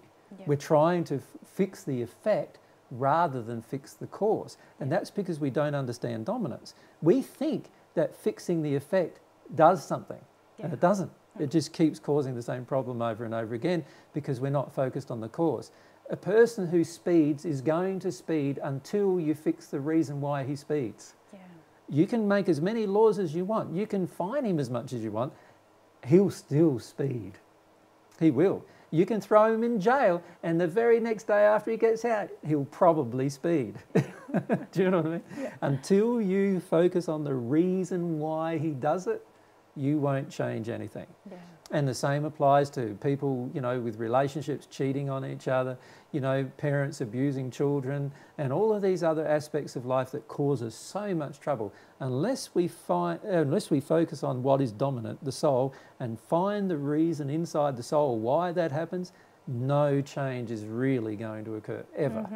Mm-hmm. And we're going to live it. We'll be like, living the same day over and over and over again. It's like that movie Groundhog Day with Bill Murray in it, where he's living the same day over and over again, trying a different action without finding a change in his soul. And it's only when he changed in his soul that something in his day actually finished up really changing. And that's the same with us. Like, we need to change our soul so that things can really change. And until we do that, nothing can change. And globally, man, there's so much wasted money, time, effort going towards trying to provide solutions to fixing the effects rather than understanding why they occur. Which is all about the dominance of what's in the soul. Correct. And I even thought about it just on a person by person scale, the emotional energy, the mind power that so many of us are using to suppress and deny the dominance of what's already inside of us. Yes. Imagine if we used that energy in different ways. If we just gave up and surrendered and said, okay, I'm like that. This is me. This is me. And I can see there's a lot of bad things here now. Let's try and find the reason why I feel this way. That would be a lot better use of our effort than trying to go, no, I'm not like that. No, I'm not like that. Don't tell me I'm like that. Don't you know, fighting with everybody who tells you you're like that. You know, trying to control the knowledge that we are like what we are. So it's a very important principle of dominance, I feel. And I feel too that many of us are actually acting in denial of dominance. Because you look at how many people talk about diet and all the time, and taking this pill, that pill, habits of highly successful people, changing our habits, and all of these focuses on the physical body. They're all focused because we don't understand our soul. We don't understand that even how fat our body is totally determined by what's going on within our soul. And that's driving what we eat. If we could change what's in the soul, we wouldn't eat the same things, and we wouldn't need to go on diets, and we'd slim up straight away. It's the same principle with every single walk of life. And so when we are focused on the physical all the time, it is proof that we don't understand dominance. It's proof that we don't understand our soul. If you're focused on a physical cure or a physical solution to your problems, it's proof that you're yet to understand this principle. You're yet to understand the principle of dominance. And also, I feel it's because we've been trained away from trusting our feeling state. And so we feel more comfortable with change. We trust more things that physical things seem more tangible to us even than to our own feelings, because we've been so trained away from trusting our feelings as children. I do also, though, feel that a lot of our feelings are not trustworthy in the sense that we are often in the superficial part of our feelings rather than in the causal part of our feelings. You know how we talk to people about there's their true nature and personality, then there's injured nature and personality, and then there's their facade nature and personality. And most people live almost totally in their facade nature and personality. That's not their soul. That's the fully functioning of their intellect and all of the soul-based damage that's occurred through the hurt part of the soul. And unless we understand these principles, that unless we get to the soul cause and somehow get that soul cause out of our soul, every action we take, every physical pill we pop, everything that we do is all going to be based upon trying to address effects rather than causes. Perhaps if you'll permit me to personalise this again. I know for myself, when encountering principles like dominance and progression, as they truly exist, I have wanted to run from this experience of what is truly in my soul, because as a child, that wasn't rewarded. And so there's a feeling of wanting to be feeling helpless to change things, and then feeling that, well, if I change this effect, if I work with this physical thing in my daily life, I get to avoid even feeling how helpless and hopeless I feel about change. And that hopelessness is there because there is such a terror of diving into the emotional state because of some things that are precluding, some fears that make me believe that diving into that feeling state is going to create punishment kind of terrible or thing. withdrawal of love or something terrible. And so I see that I have fought the dominance of my soul, if you like, Yes. For that reason. Yes, the majority of people on the planet are in an active war with their own soul. Yeah. Because they don't, and they're taught to be in this active war from the time of their childhood. Their parents are in a war with their children's soul generally. So what happens initially when a child is born, the parent starts feeling a lot of the things the child, the parent starts feeling a lot of things it doesn't want the child to be. Yeah. And as a result, the parent starts forcing stuff into the child. And of course, this creates a feeling of acceptance of the parent's dominance. And that, of course, makes the child very, very afraid of being able to feel itself and to feel its true nature and personality. And as a result, most of us, by the time we're in our teenage years, and even in our rebellious teenage years, we still only are willing to go a certain way with pushing the boundaries generally, you know, the average person. Or when we push the boundaries, we're pushing them because we're already angry, which is not a loving emotion coming from in our soul anyway. So by that time, we've already got a lot of unloving emotions inside of our soul driving our actions to rebel.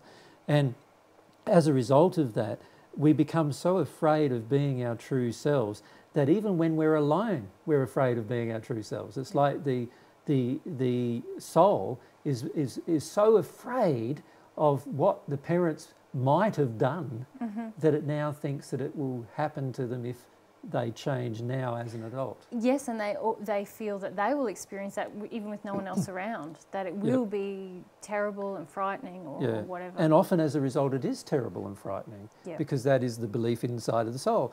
And that belief was created by the parents who created this particular belief that it's frightening to connect with your true self. You need to dominate your true self. You need to push it away. Otherwise God or us will disapprove. We will disapprove of you. You know, that's the implication of most of the parents' actions. And if they're of a religious faith, the parents probably inculcated that about God feeling this way towards the child. And as a result, there's a terrible amount of fear inside of the child towards being itself. And that's all because we have tried to suppress the soul's dominance. And I can see that from both perspectives in terms of the error. So a terrible fear of just experiencing the error that exists within, but also... So the preclusion emotion is the fear. The fear. The fear is precluding us from working through all of that fear, those feelings.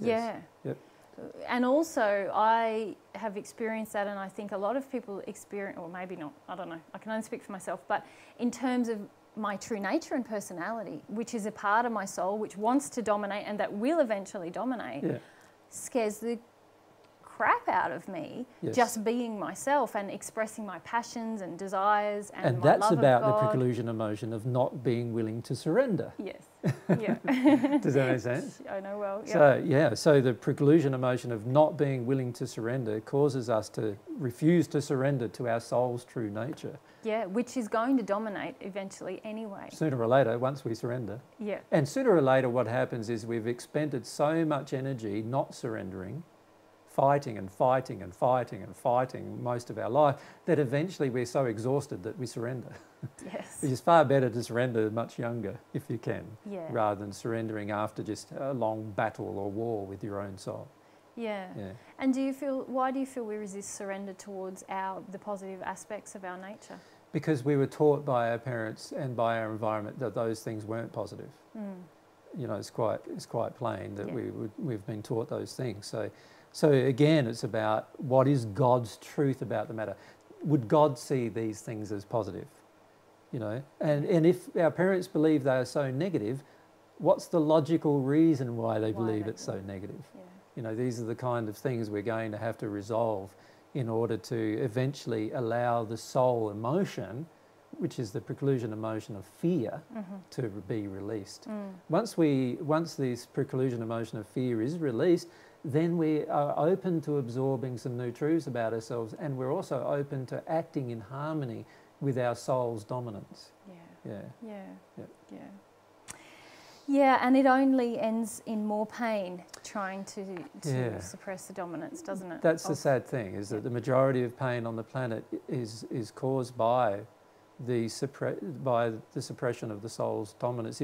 If the average person allowed their soul to dominate, they wouldn't be able to go to war, they wouldn't be able to take unloving actions towards their partners or friends.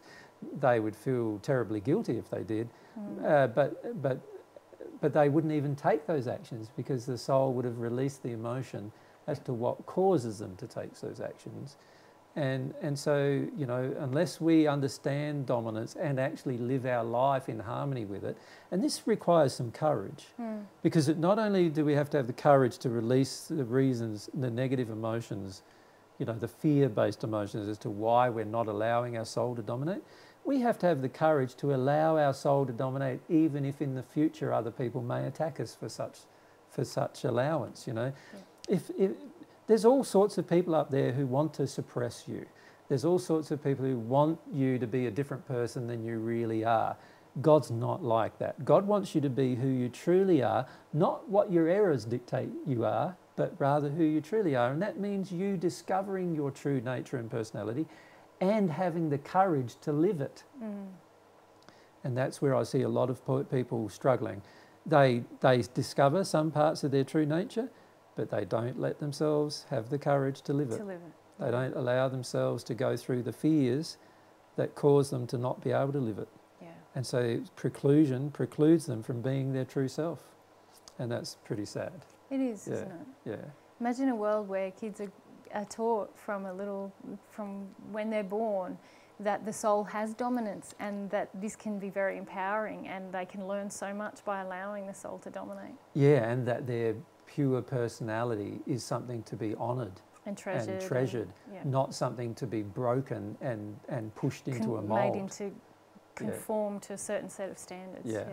And, you know, a lot of people on this planet believe that conformity is the only way to engage law, and that is so wrong. Law of love does not demand conformity, it demands love. Yes. Love is the way to have a peaceful environment, not conformity.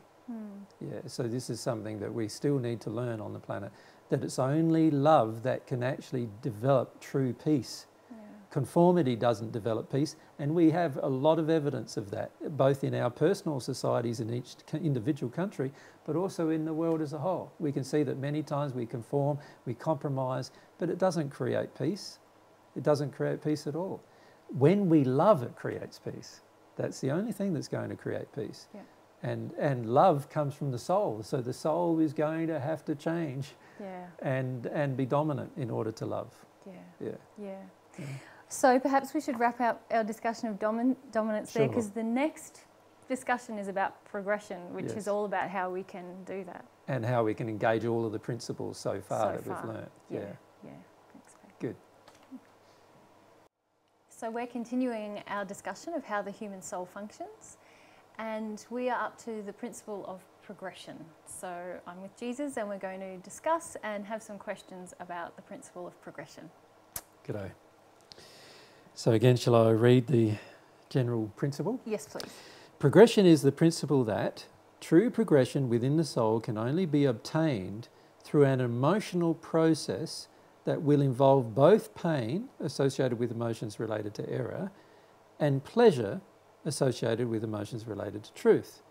If the soul denies either pain or pleasure, or uses its mind to deny pain or pleasure, progression cannot occur. One immediate and permanent characteristic or indication that truth has entered the soul is that it must have been an emotional process. It also fundamentally suggests that one characteristic of the release or acceptance of error in the soul is that it also must be an emotional process. So in other words, truth being accepted is an emotional process, and error being released is an emotional process. You can't intellectualize yourself out of a belief. At all, ever, never, ever. And progress is always, always, always emotional. Yes. And there is no other way to progress. No. Otherwise, we're still with the dominance of what's already existing within the soul. Correct. Because the only way for things to leave the soul is through this a emotional process. Yep. Yes.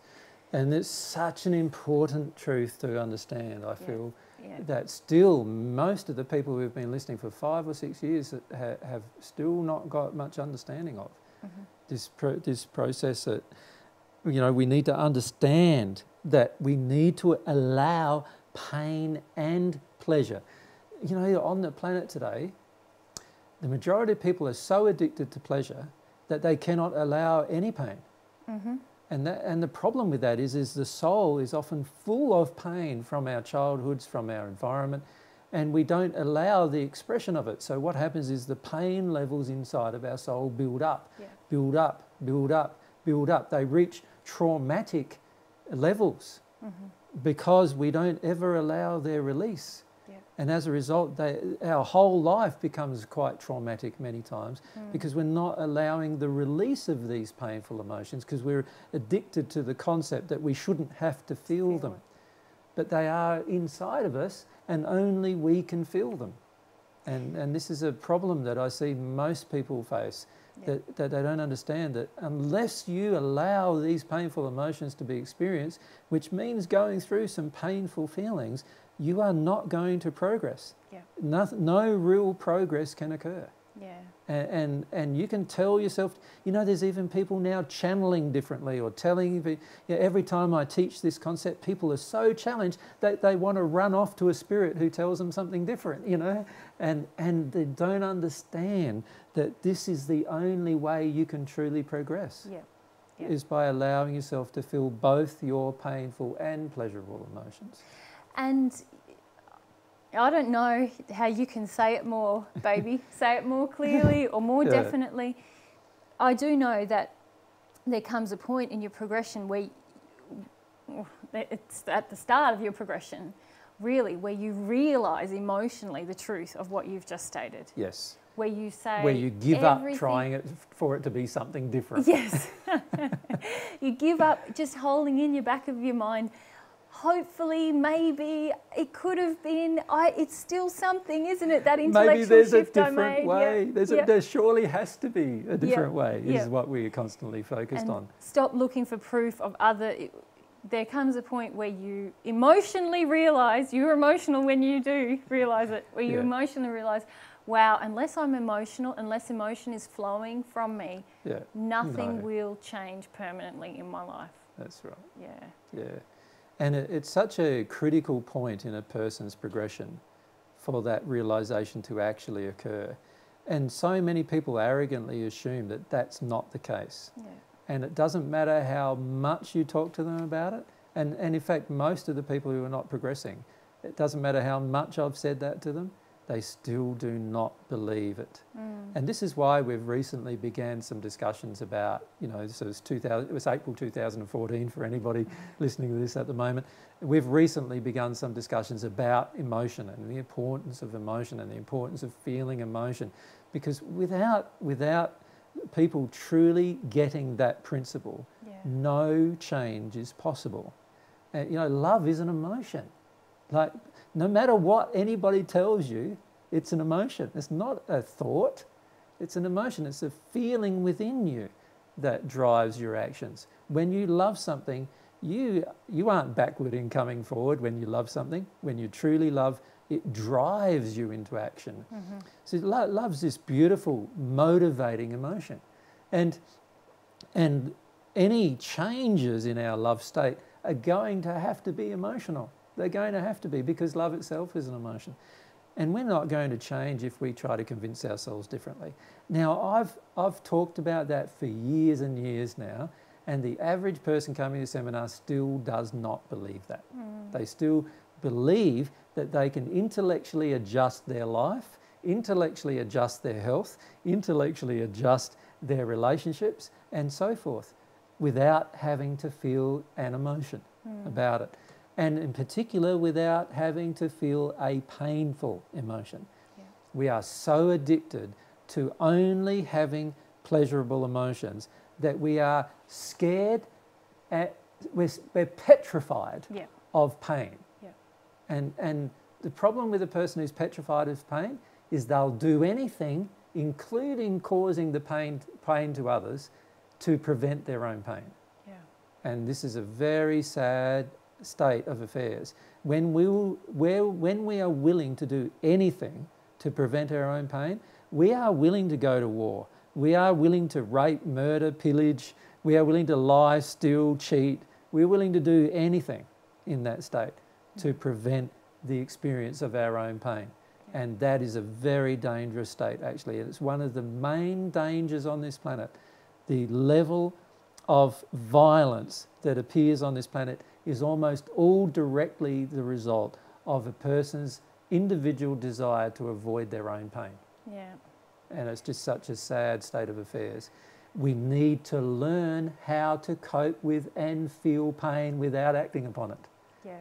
And this is very important. That's what happens often, isn't it, that pain is triggered, or even sadly in the West, we are so accustomed now to meeting our addictions and getting what we want. We're even uncomfortable with a little bit of discomfort. Like if there's a break in routine, bit of discomfort, we don't get what we want, and there's rage and rebellion about even just experiencing that. Yeah. But really, what you're saying is, in order for us to change and grow, and for the world to change for the better, we must all learn to allow the overwhelm of our pain. Yes. Rather than have it triggered and try to prevent the full experience of it. Yep. Yes. Yep. And for most people, that's going to feel very overwhelming because they've never done that in their entire life. Yep.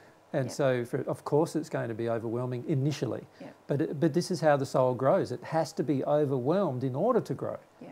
So you can't grow without being overwhelmed by emotion of some kind, whether it's pleasure or pain. And let's face it, a lot of us are frightened of also being overwhelmed by pleasure. Of course. There's a lot of other fears that can be triggered in that process. Yes. That, unless we're humble to them, that doesn't happen either. Correct. So we've got this double whammy, if you like, where we're constructing our life. We're so afraid of being overwhelmed by pain, and at the same time we're seeking pleasure, but not too much, not too much. Yep. Yep. You know, we're trying to control how much. There's a zone of comfort. Yes. And anything outside on either end is challenging emotionally. Yes. And so we avoid that and actually justify, as you said earlier, pretty harsh behaviour. Yes. Right down to killing people. You Yeah. know, how many mothers are willing to kill their own unborn child just because they might experience a bit of pain by having her in childbirth and having to look after the child? Yeah. You know, that happens. Well, it's documented happening 50 million times every year, where 50 million people feel like that every year. And that's not including the fathers who encourage such things. You know, so this is an indication that we are so focused on avoiding pain that we're willing to kill children in order to avoid pain. Yeah. That's how bad this problem is on the planet. And we need to change this. And the way you can change this is by teaching children how to feel their own pain without acting upon it. Yeah. And if we had programs in schools that did that actually taught children how to feel their own pain without acting upon their pain, by the time they're 5 or 6 years of age, they wouldn't have any pain. Yeah. It would be so awesome. They'd be free of pain. Yeah. And they'd only experience pleasure. Yeah. But because we are so focused on suppressing pain, even in the child, by the time the children are in their teenage years, they're now creating havoc and pain for other people generally. And it's and the amount of things that we're prepared to do to avoid pain is very intense. Yeah. It is the major cause of all violence on the planet. It's the major cause of all murders on the planet, all abortions on the planet and so forth are all caused by this desire to avoid personal pain. Yeah. You know, and it's such a terrible state of affairs, and it will not change unless we start seeing that true progression can only occur by us allowing the feeling of pain. Yeah. It's so simple. It's such an answer. If everyone on the planet just did that one thing, the planet would change overnight. Correct. There would be no war. No. Because there'd be no one who felt painful enough. Who wanted to avoid suppress pain their enough. painful enough to go to war. Yeah. Yeah. There'd be no war. Yeah. You know, there'd be no rapes. There'd be no man who feels enough pain to actually contemplate sexually violating a woman. There'd be no rapes. Yeah. because he's willing to go through his emotions about that, how his feelings about that, how he was treated as a child from his own mother perhaps, or whatever. He's allowing himself to go through those things rather than actually take that out on another woman. Yeah. Yeah. You know, there'd be no violence. You know, somebody insults you, you'd feel your pain about it. Yeah. Instead of punching them back. Yeah. You know, someone violently assaults you, you'd feel your own pain about it without wanting to kill them. Yeah. And if everyone engaged that process with God, truth would begin entering people everywhere. Everywhere. And so joy would be multiplied exponentially, because that always happens when truth is absorbed. There's Correct. joy. But also things would be more in harmony with logic, as we've talked about earlier in this discussion. Laws would change overnight, because everybody would now disagree that law applies anymore. You wouldn't even have to change the law in a court. There'd be a new law because everyone would be acting in that law. Exactly. And the other one would be redundant. Yes. Yeah. And a lot of laws would become redundant as a result of everyone feeling their own pain rather than acting upon it. Yeah. And, you know, it's such an important message of progression. And the majority of people still have no real understanding of how much change will result once they actually embrace it inside of their soul. Yeah. Both to themselves personally, but also to, so not only to themselves personally, but also to their family, their friends, the society in which they live, their work environment, everything around them, the environment itself will change as a result of them choosing differently. Yeah, and I often see people around us who are trying to analyse their progress. Oh, I cried about this, I think it was about that, I think that's going to change this, or I'm doing this, so I've got to figure out, and that, you know, it's very analytical and intellectual. Yep. When if we just trusted these principles and just said, well, if I'm willing to be honest and self-reflective and feel what's really there and understand the principle that progression is going to happen if I simply allow the emotion that is there, then we wouldn't have to put any effort into analysing. No. We would just feel, and truth would enter us. Yeah. And it's only the belief in error that creates our pain anyway. Yes. And so there couldn't be more pain. And so it simplifies everything. Yep. You don't have to think so much. Yep. You're just focused finding the error, letting it go, finding the error. You know there's pain there. Let the pain go. Feel it. Yeah. The only way you're going to let it go is by feeling it. And you're focused on that. You use your mind to find the pain and to feel it, instead of using your mind to try to run away from it. Try to do all the other things we do, trying to get away from that pain. Yeah. If you really understood progression, you would never avoid a single pain that you had again. No. You'd never avoid it. And sadly, a lot of us have a lot of false beliefs about what's going to happen to us when we feel our pain. But the truth is, when we progress, when we really progress using this principle and feeling our emotion, we have more clarity and more joy in our life, regardless even of what happens around us. Even if more fear gets exposed, even if more emotions get exposed, there is still more joy and quality of life within us. Yes. Within us and in our relationship with God. And so this is the unfortunate fact. The majority of people feel that it's dangerous to feel their own pain, and the reality is it's dangerous not to. Yeah. It's dangerous not to feel your own pain. It's actually going to be better if you feel your pain than not.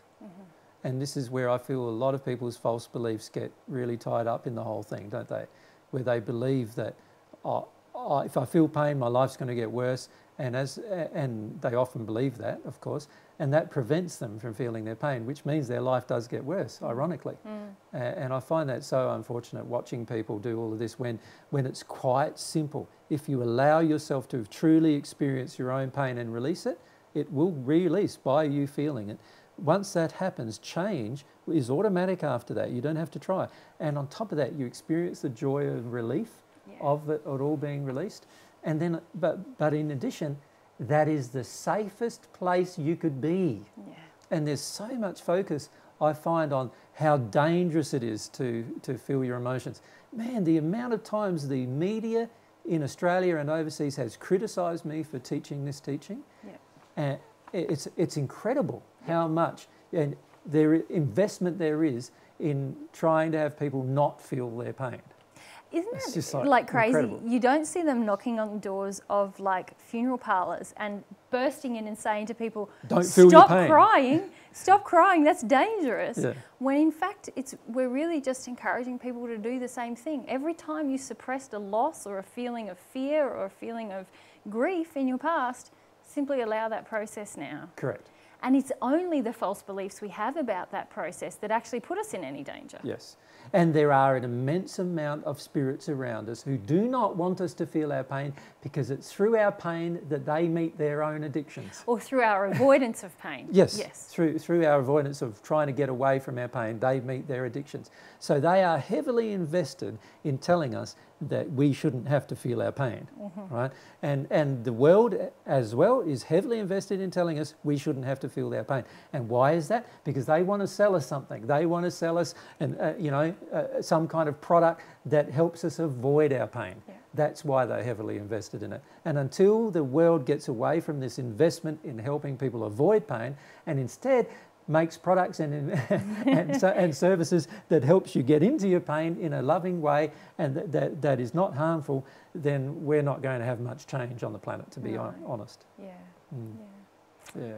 You can tell we're a bit passionate about this point. Honestly, it's one of the biggest problems that we face in the teachings of divine truth, Yeah. because people think that they can absorb new truth without getting rid of the old painful error, and they can't. I can speak truth all day, every day, and we can have like 100 hours of videos every week talking about new truth, and the majority of people are not going to be able to have it absorbed into their soul because they're unwilling to feel the pain of their error. Yeah. So it's like knocking on a brick wall. Yeah. You know, until there's an opening in the soul towards pain, which is like a door in the brick wall, nothing will change. And the world will not accept truth while it is so opposed to feeling pain. Yeah. Because all of the error that's within the soul is all painful. It's going to have to come out, and it's going to have to come out by experiencing it. And there is no other option. Yeah. There's no other option. Yeah. There's no other fancy way. There's no tapping. There's no this. There's no that. There's no Reiki.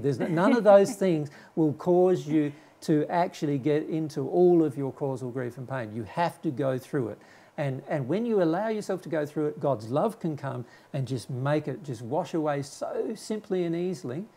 And this is the sad thing, because we're so unwilling to feel the pain, doesn't give us the opportunity to feel much of God's love either. And It's just very sad. And we know from the other principles, like dominance, we know that all of our belief systems, all of our thoughts, all of our actions, everything is going to be based on what is already in our soul. Correct. And so it doesn't matter if you try to find the causal belief and modify that and, ask God to please, take it away. Unless we deal with the causal emotion that has driven that belief. And unless we're willing to feel it and Yes. experience it. Yes. Unless it's gone from us in an emotional process, it's going to dominate our life. Correct. Yeah. Yeah. Yeah. And I feel that this is one of the major things people need to understand about their progression. These are the principles of progression that are so, so important for a person to understand. And if they understand this, they understand the soul. And this kind of understanding of the soul is everlasting. This is how the soul progresses. So once you've released all your pain, the only emotions you experience after that are pleasure. Yeah. So it's going to be very easy to learn once all the emotions are just pleasurable without learning, isn't it? Yeah. But if you're unwilling to feel the pain, none of that can actually ever happen. Yeah. And that's the sad thing. The world is in so much pain, and individuals in the world are in so much pain that we never engage the process of the feeling of the pain. And then as a result, the truth, the pleasure of receiving the truth cannot happen for us.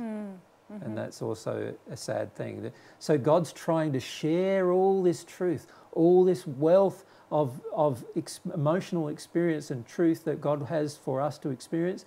We can't experience any of it when we're so resistive to our pain.